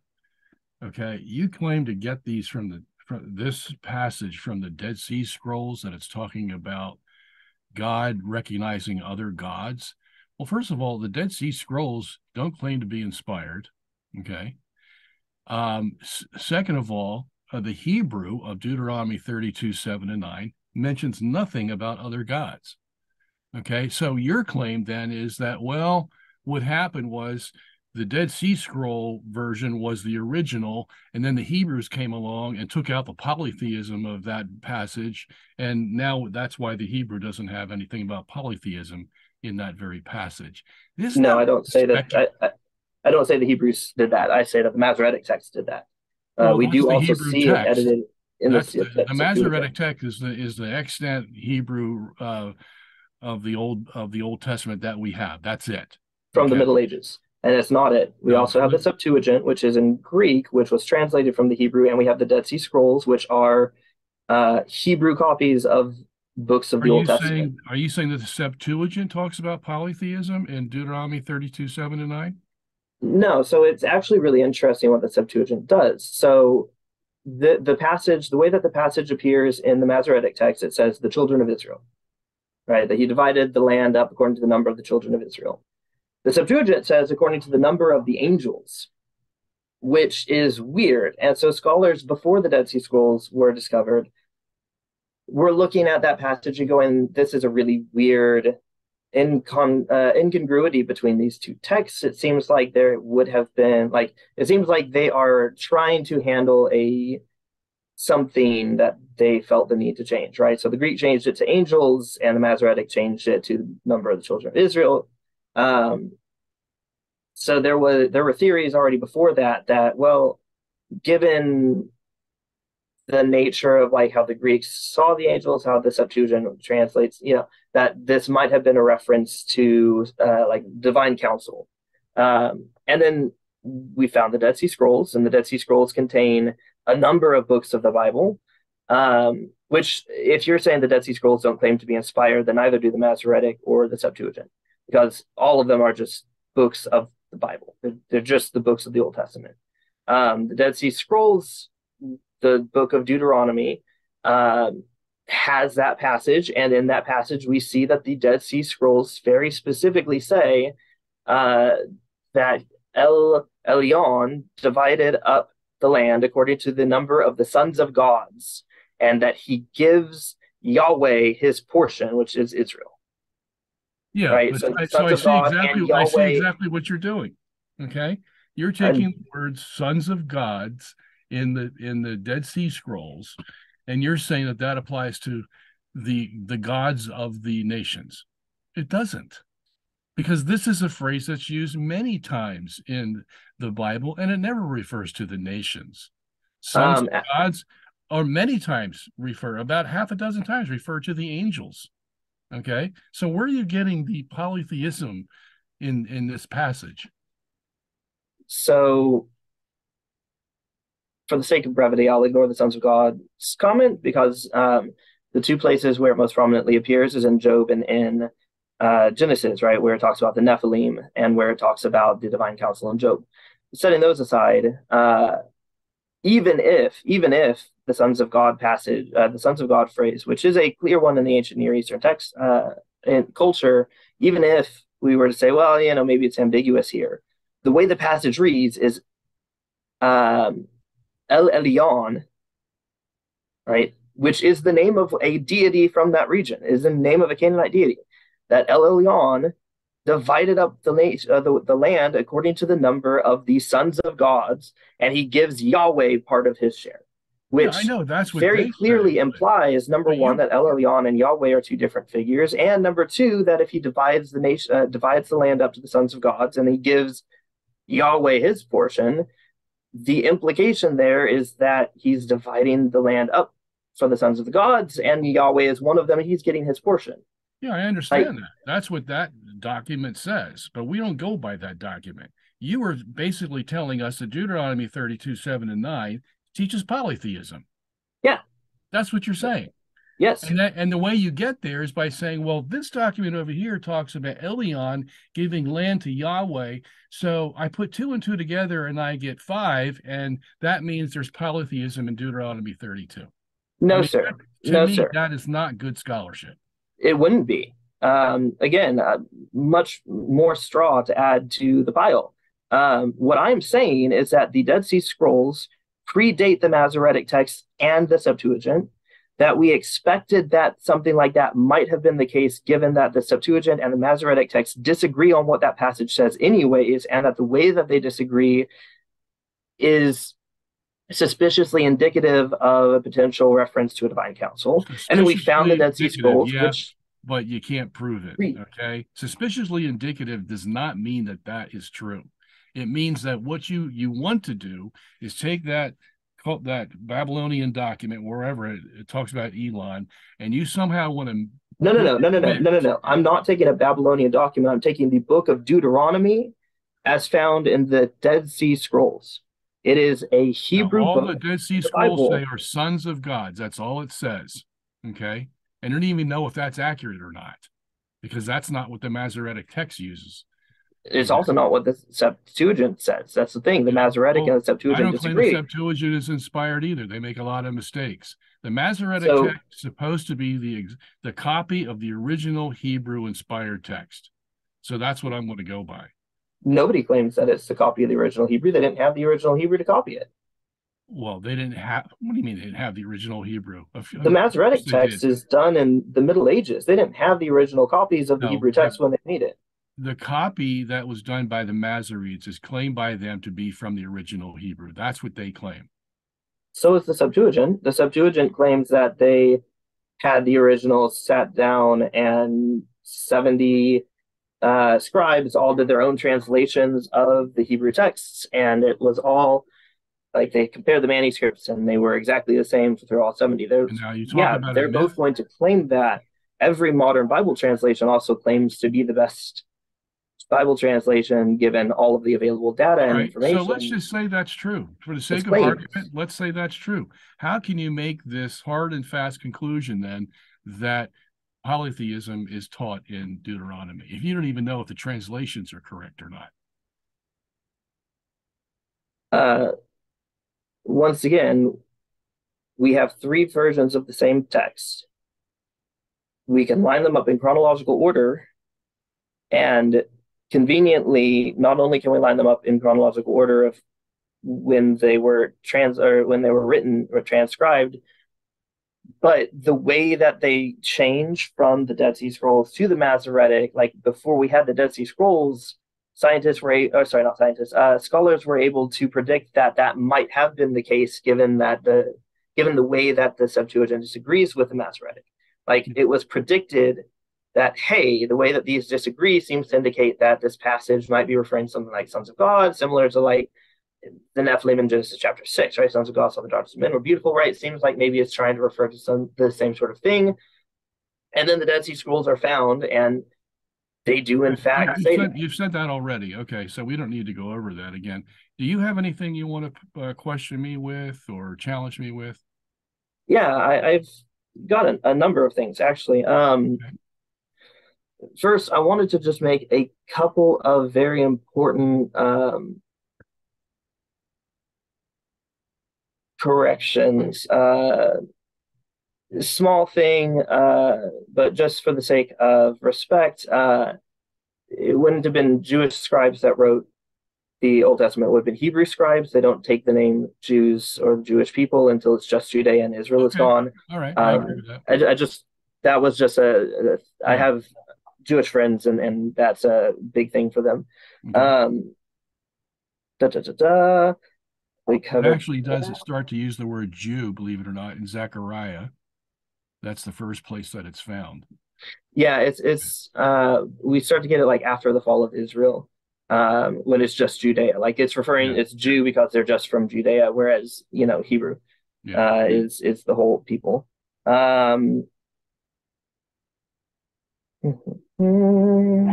covered a couple of it. Just a quick note at this point, Brenden has talked for about 6 or 7 minutes more than Robert, so just keep that in mind. Sure.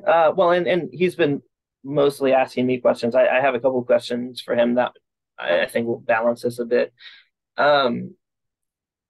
So I also could, when it's appropriate, I could also make a comment on what was just discussed. It would only take me about 20 seconds, but I'll wait till Brenden has finished what he needs to say. Oh, it's about what we just discussed. Well, Brenden, can he? Yeah, go for it. Yeah. Okay, so there's a very strong piece of evidence in support of Robert's thesis that the Masoretic text is much more ancient than Brenden is claiming, because we know that St. Jerome went to Palestine to learn Hebrew from the rabbis, and he had access to the best manuscripts that were available at the time. So he's a good 1,600 years closer to the source. And of course, we know that our Lord could have written down his teaching. Instead, he established a church and gave the church divine authority to teach in his name. And the Catholic Church, established by Jesus at the Council of Trent, declared the Vulgate, Latin Vulgate of St. Jerome, to be free from any error in faith and morals. And it's the official translation of Scripture. So if you go to the Vulgate translation of Deuteronomy, this is how it translates Deuteronomy chapter 32, verses 8 and 9. I could give you the Latin, but this is a literal translation. If you want the Latin, I can give it to you as well. When the Most High divided the nations, when he separated the sons of Adam, he appointed the bounds of people according to the number of the children of Israel. But the Lord's portion is his people, Jacob the lot of his inheritance. So that's coming from St. Jerome's very faithful literal translation of the Hebrew, based on the very best manuscripts available from the best teachers you could find in Palestine almost 2,000 years ago. And I think that's much more authoritative than the opinions of modern day biblical scholars. It's definitely That's all not. I had to say. Jerome's Vulgate is known to have been riddled with errors. He's correct. I agree with you. That's not the point we're discussing, Brenden. Yeah, we're addressing your claim. Yeah, but but listen, it's very important for people in the audience. It's very important. People in the audience, please take note. What is at issue here at the moment is not the reliability of St. Jerome's translation per se. What's at issue is the claim that the apparently polytheistic language predates the language that does not contain any taint or hint of polytheism. And we have just given, and I'm addressing people in the audience who have an open mind, we've just given you a very clear example of an ancient text based on the best available Hebrew text at that time, which shows that there's absolutely no hint of polytheism. If you want to refute something, please refute the point that we're making and not some other point. Yeah, I was doing so before you cut me off to tell me that I wasn't doing that. So sorry, I can't refute a point if I get interrupted before I get to refuting the point. Jerome's Vulgate is known to have been actually riddled with errors, and part of why is because while he had he had some of the best manuscripts available to him, and they weren't the best manuscripts that we have today. We have better manuscripts. With those better manuscripts, modern versions of the Vulgate have been updated with language that reflects those changes, in part to fix some of the issues that Jerome introduced in his Vulgate. So it was cleaned up a little bit, and modern versions of the Vulgate are not word for word exactly what Jerome himself wrote. Yeah, but do you know of any of those new manuscripts that you think are better, that gives the translation of Deuteronomy 32, 7 and 9 as polytheism, teaching polytheism? Yeah, the Dead Sea Scrolls. They predate the Masoretic texts by 1,200 years. We just went through this. The Dead Sea Scrolls all just say sons of gods. You're interpreting that to mean a certain thing. And that's our question to you. Where are you getting that from? Right. And as I have twice now already explained, 2 or 3 times, I've already explained, I'm not just basing this on the fact that it said sons of gods. And in fact, if it didn't say sons of gods, the language there is still, it becomes a little bit harder to see without the sons of gods. But even like if you're asking, well, what are the sons of God? You look at sons of gods. You look at the rest of the texts, and the rest of the texts, the rest of the text is very clear that he divides it up according to the number of the sons of God, and he gives Yahweh his portion. Right. Number one, that means El Elyon and Yahweh aren't the same person. All Number right, two, you don't that have to go through it again. We know what you said. Right. Well, then stop misrepresenting it. No, I'm If not you know what misrepresenting. I'm just wondering how you. I'm not basing my whole argument off of the fact that sons of gods must be polytheistic because of the culture around them or Babylon, whatever. No, I'm basing my argument off of the fact that the passage explains what the sons of gods are by then telling us when El Elyon gives, divides up to the sons of gods and gives Yahweh his portion. All right, let me ask you this. If let's just say for the sake of argument that what you're saying about Deuteronomy 32 from the Dead Sea Scrolls is correct. Sure. Do you know of any other place in the Pentateuch or even in the rest of the Bible where it teaches polytheism as a viable religion? Yeah. So there are a few instances in which it could maybe possibly allude to it, but it's not super clear. But there are two places where it pretty explicitly refers to it, right? So the first is in the three really. The first is in the is in the book of Job, where we see the divine council, and the description of the divine council is very similar to all of the other divine councils that we have, and that's where we have one of the other uses of the term sons of God, or sons of God, right? Elohim is, I believe, what it uses. It's plural and it's tricky to use, but right, sons of gods, whichever. But we see the sons of God mentioned there in Job, along with a description of the divine council. The prologue is in heaven, and we see the divine council explained. There's a lot of scholarship on that that you're welcome to. Let's just deal with out. The first one from Job first. Well, sure. I understand the divine council, but where does the book of Job or any other book teach that there's more than one God and that the angels are gods, and thus we have polytheism taught in the book of Job? Yeah, so that's where you have to understand the context in which it's written, because it is referring, like it's using language that you have to know the intent. Clearly, right? you have to know what the original readers would have understood. And if the original readers would have understood that to have been a reference to, the divine council like we have in everywhere else. And the original readers thought that how? Because we have other references. We have other Mesopotamian references that we have a multiple of gods, and thus this passage in Job has to be talking about the same thing. Is that what you mean? Other Mesopotamian references in which very similar language is employed. All right. Ideas are gotten across. All right. Do you have anything else you want to ask me? Or notes or anything you want to? You didn't want the other examples? Cool.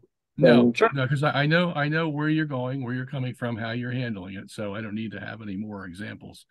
I have something for you, because you claim that there's a contradiction between God making all the animals at once, and then we find that a contradiction in Genesis 2 with the animals, because now the animals are made before Adam, and now he has to name them, or I'm sorry, after Adam, and he has to name them.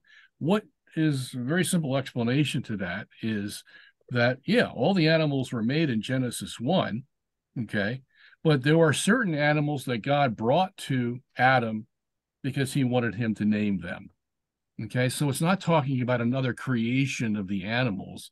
It's talking about a situation in the Garden of Eden where Adam's the Lord and Master, and thus he gets to name these animals, and that's all that's happening. So it's not a contradiction. Let me. If I could just add one thing to that, since Dan told us that we have a little bit of time coming to us, this is yet another example of where, contrary to what Brenden has said, St. Jerome's translation proves its superiority, because St. Jerome, being a master of biblical Hebrew, understood that Hebrew does not have the tenses of Latin and Greek, and therefore the correct tense had to be supplied from the context. And so when you read the Vulgate, you don't find any contradiction, such as Brenden has asserted, between Genesis 1 and Genesis 2, because in the Vulgate, which is St. Jerome's faithful translation of the Hebrew text, he says, God having created the animals, he brings them to Adam. And I would like the audience also to take note of another very important point. Brenden has asserted that St. Jerome's version of the scriptures was not as good as the versions that modern scholars have. Please, my brothers and sisters in the audience, how could Brenden possibly know that to be true? St. Jerome lived in the 4th and 5th centuries, and Brenden is asserting, as if it was a self-evident proposition, that the manuscripts that scholars have today, 3/4 of the history of Christianity later, more than that, are somehow superior. How could he possibly know that? And does it even make sense when it simply goes against common sense to believe that St. Jerome would have been satisfied with anything less than the most accurate scriptures? Because we understand that Brenden does not consider the scriptures to be the inspired word of God. St. Jerome dedicated his life, would have shed his last drop of blood for the truth of every word in scripture. So it makes no sense to think that he sought out and obtained anything less than the most accurate scriptures available to him in the Hebrew language. Yeah, Hugh, that was fairly dishonest. And I would like to address that real quick. Number one, I never claimed that I know this, as if it's like some thing that I came up with because I'm just so smart. What I'm saying is that the scholarly community has written on this. They're even back, like we knew even if you look into the history of the writing of the Vulgate, the way that it was written, like even Jerome knew, like he was rushed through parts of it. He knew that the translation was that his translation was not the most accurate, but he had been tasked to get it done, and he got it done. It's not that I know and I'm standing in like the face of common sense and reason. It's that it's well attested. Jerome himself believed it, and scholarship asserts it. I'm not claiming to know it.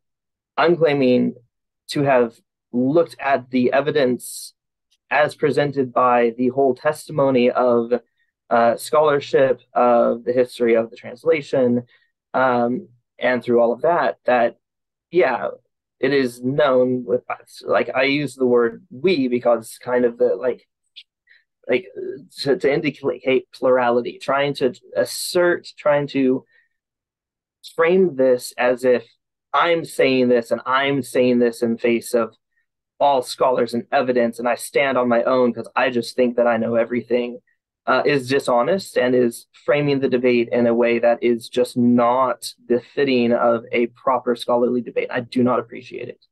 I am not saying that, and when I said that the Vulgate was not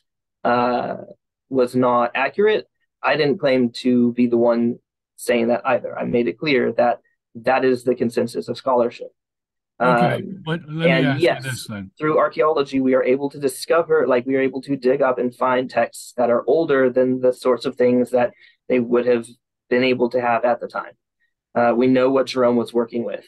It's recorded. We know what manuscripts he was working with. And we also know through careful study in archaeology and textual analysis, we also know that that our modern understanding through archaeological discoveries and lexicography is more advanced than what Jerome had to work with at the time, even Rush's job aside. So yes, I am asserting that, but I'm not saying that I know that. I'm saying that this is well documented within scholarship, and you can read that.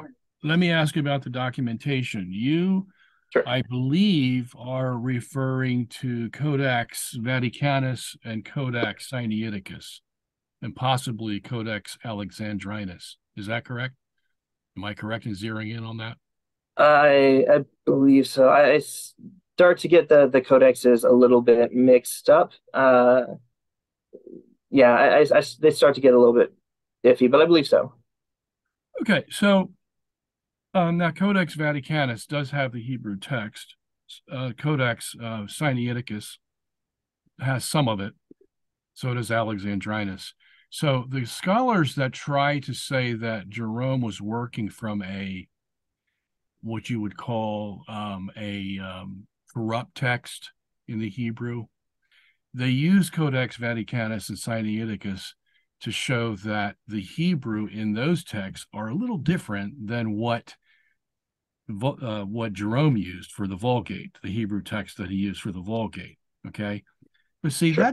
that doesn't prove anything, because these texts, as good as Sinaiticus and Vaticanus are, they have problems, big problems. I know dissertations that have been written about the problems with these two texts, that when Tischendorf found them, they were supposed to be, sent from heaven. We got these new texts from the 4th and 5th century, when that's exactly the time that Jerome was writing the Vulgate. Okay, we finally got these texts in the 18th century from Tischendorf, but as we studied them more and more and more, we began to say, look, they got the same flaws as every other Greek text has. They're no better, whereas before we thought they were better. So to make the argument that we got better text than what Jerome was using, that's an argument that can't be proved. We had textual criticism is a wide open field that nobody has said, oh yeah, now we have the supreme text. You can't do that. I think his major point, if you don't mind me going on for a second or so. Yeah, go for it. His major point is, look, the Masoretes did their thing. Okay. Jerome had his Hebrew text that he used in the 4th century, okay, or 5th century. Where did that come from? Now, we know that the Hebrews were very astute in writing or copying the Hebrew text. We know that tradition tells us that if they wrote the whole Pentateuch and they went back to read it and they found one mistake, they would throw the whole thing out and start over again. It's like these guys who used to make Rolls Royces, if they found one sound they shouldn't hear after it was all done, they scrapped the whole engine and started over again. That was the Hebrew mentality. This mentality gave us very accurate Hebrew text, and that's what Jerome was working with. Okay, so for you to make a conclusion that somehow the Masoretic text, which copied the same Hebrew text that Jerome had, because it didn't disappear, obviously, it had to still be around, they're being pretty accurate. Okay, so how do you what evidence? So first of all, what period are you talking about that the Hebrew that was the mentality of the Hebrew Jewish scribes? What period are you referring to? I'm talking about pre-New Testament, when they were copying Hebrew text. So 1st century.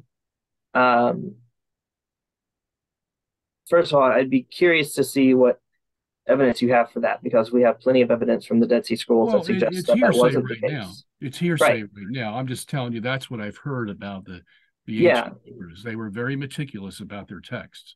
Yeah, we have a lot of evidence from the Dead Sea Scrolls that suggests otherwise. That's one of the reasons why the Dead Sea Scrolls have been such an important discovery for us, is that we have a glimpse into how the Jews handled the biblical texts pre-Christianity in a way that we just didn't have before. And the Dead Sea Scrolls don't indicate that there was this extreme level of textual fidelity. It indicates that, in fact, it was a very complicated and messy process, and we have I'm a little puzzled how you can make that judgment, since you just admitted to us that you really didn't know about all these Greek texts that I brought to the fore here to make an argument. You were like, the reason I don't know about I don't know about this. I may not know about that. And then now you're making these definitive judgments about the Dead Sea Scrolls. Yeah, the reason I don't know about all of these like little Greek texts is because I don't care. I'd rather get my information from the best manuscripts that we have, which for the Hebrew scriptures, we have the Masoretic, we have the Septuagint, and we have the Dead Sea Scrolls. And I have taken special care to look into study the Dead Sea Scrolls. So yeah, I don't know why you would like be surprised that I have an area of a specialty that I focused on, as opposed to just somehow knowing all about all of the manuscripts. But I very specifically chose to focus on the best of the manuscripts that we have available to us, and the Dead Sea Scrolls, especially because they are the oldest manuscripts that we have, and they are horribly interesting. There's just a lot of information there that's really, really intriguing. And I would just advise you in your scholarship that you don't imply to people imply that the Israelites believed in polytheism, because we have this verse here in Deuteronomy 32 that if I compare it to these other passages, well, yeah, they believed in polytheism. You just can't go that way. Okay, if you're going to be a scholar, you can suggest, well, there may be some tie here, but to make a conclusion that the Israelites were polytheists because the Bible allowed it, I mean, come on, that's absolutely a leap. Yeah, absolutely. It definitely would be a leap for me to make by myself. Okay. I'm not asserting that. Scholars are asserting that. Right. I literally, I have I'm not debating them right now. I'm right, but and specifically, you're trying to make this claim that, well, I shouldn't go around asserting that. I'm not. I'm informing people that that's what scholars say. Okay, all right. That's and this is not a little known thing. I have a friend who works for Wycliffe as a Bible translator. He is very he's been going to conferences and working very hard to understand. He's a master of Greek. He knows quite a bit about other languages. His focus is the New Testament. And one of the things that they talk about with the translators is that, yeah, we know that English translations have kind of edged away from these polytheistic passages, even when we have clear evidence that they are there, right? It chooses other translations. Don't do that when you go to these cultures in these areas, because these cultures in these areas, still having a polytheistic background, are going to better understand the context if you leave it in its original context. So This isn't my assertion. This isn't me saying. This is what scholarship says and is clear and unambiguous. And if you have an issue with it, go read the scholarship. Oh, I've read it. Because there's quite a bit more even than the points that I'm making. Yeah. There's a whole lot of it out there. Dan, are you going to close this, and can we give concluding remarks, or how are we going to do this? Sure. Yeah. We've gone quite a bit longer than intended, but I wanted to make sure we covered everything you wanted to cover. So is there anything that either of you still want to, Brenden, is there still any more points that you wanted to make, or does anybody have to leave soon? I would just like to give a concluding remark, because we were supposed to stop at 9, and I do have to go. So okay, sure. We can close it up if you don't mind. Sure, yeah, that would be fine. And right now, Robert, you still actually have 4 extra minutes. So so yeah. If I could I just ask one thing very quickly? Yeah, go ahead, Hugh. Sure. Brenden, I just want to make sure we understand. Were you saying that St. Augustine did not consider Genesis to be written in the genre of history? I am saying that Augustine did not consider the creation account to be a literal presentation. Okay, so my brothers and sisters in the audience, I would like to ask you to please get out your copy of The Literal Interpretation of Genesis by St. Augustine, and you will find this statement there. He says, Genesis, the narrative in Genesis, is not written in the style of allegory, as is the Canticle of Canticles, but from beginning to end in the style of history, as is the Book of Chronicles. So that is a total refutation of what Brenden has asserted, because he says from beginning to end, Genesis is in the genre of history. And now I have to let Brother Robert give the closing statement. Do you mind if I respond to that just real quick before the closing statement? Go ahead. Yeah, St. Augustine in the very same work also argues that the first two chapters of Genesis were written in a style that was meant for the people to comprehend, and does not necessarily mean that they should be taken as more than allegory in this same work. So for people who are interested, for the audience, pick up a copy of The Literal Meaning of Genesis, read through it, and see what Augustine has to say. Okay. All So, right. I'm going to give some closing remarks here, and then I'm going to take off. Brenden, thank you for your participation, first of all. And what I have to say in conclusion is probably a little bit more personal than scholarly, okay? And that's because I know your history. You know, you were an evangelical, then you became a Catholic for a while, and now you're an atheist. I have to say, I haven't seen that route taken by too many people. So it's intriguing to me how you ended up as an atheist from being both Protestant and Catholic prior to that. But I would just conclude by saying one thing struck me in this whole debate, which was, I think I had asked you about this, because I said, if you think that myths that were floating around were accepted by the Hebrews and they just lived off this myth, whatever they did with it, the fact is they have a myth. It's not the truth.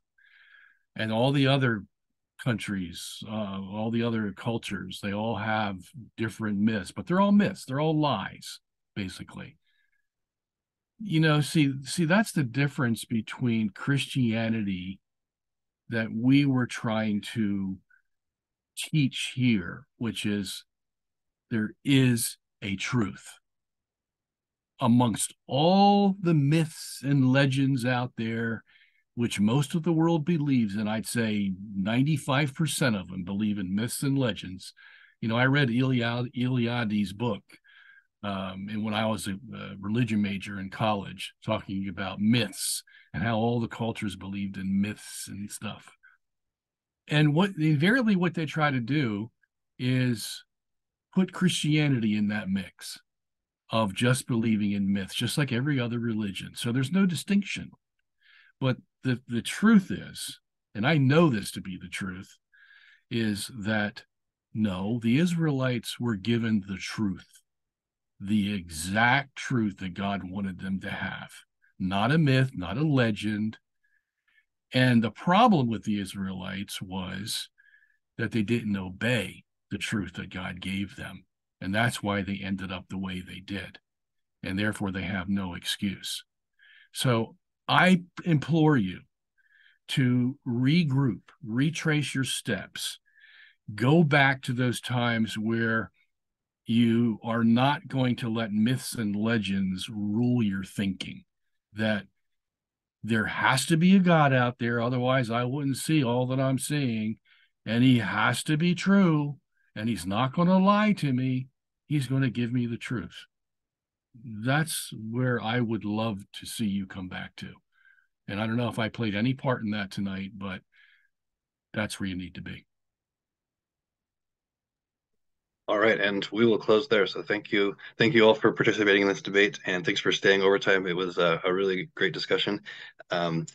I will contact you all later on about how you can view the recording afterwards. So thanks again. I hope you all have a good night.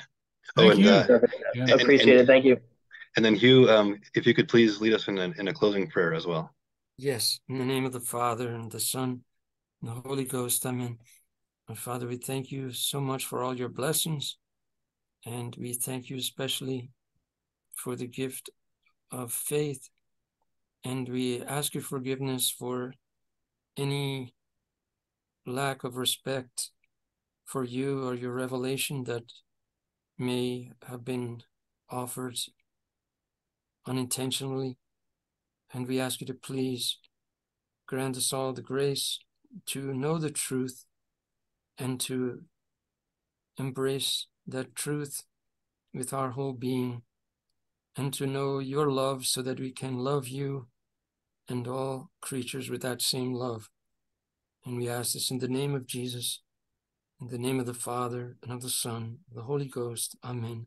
Amen. Thank you, Hugh. Thank you. God bless. All right. Bye-bye, guys. I appreciate it. Thank you. Bye.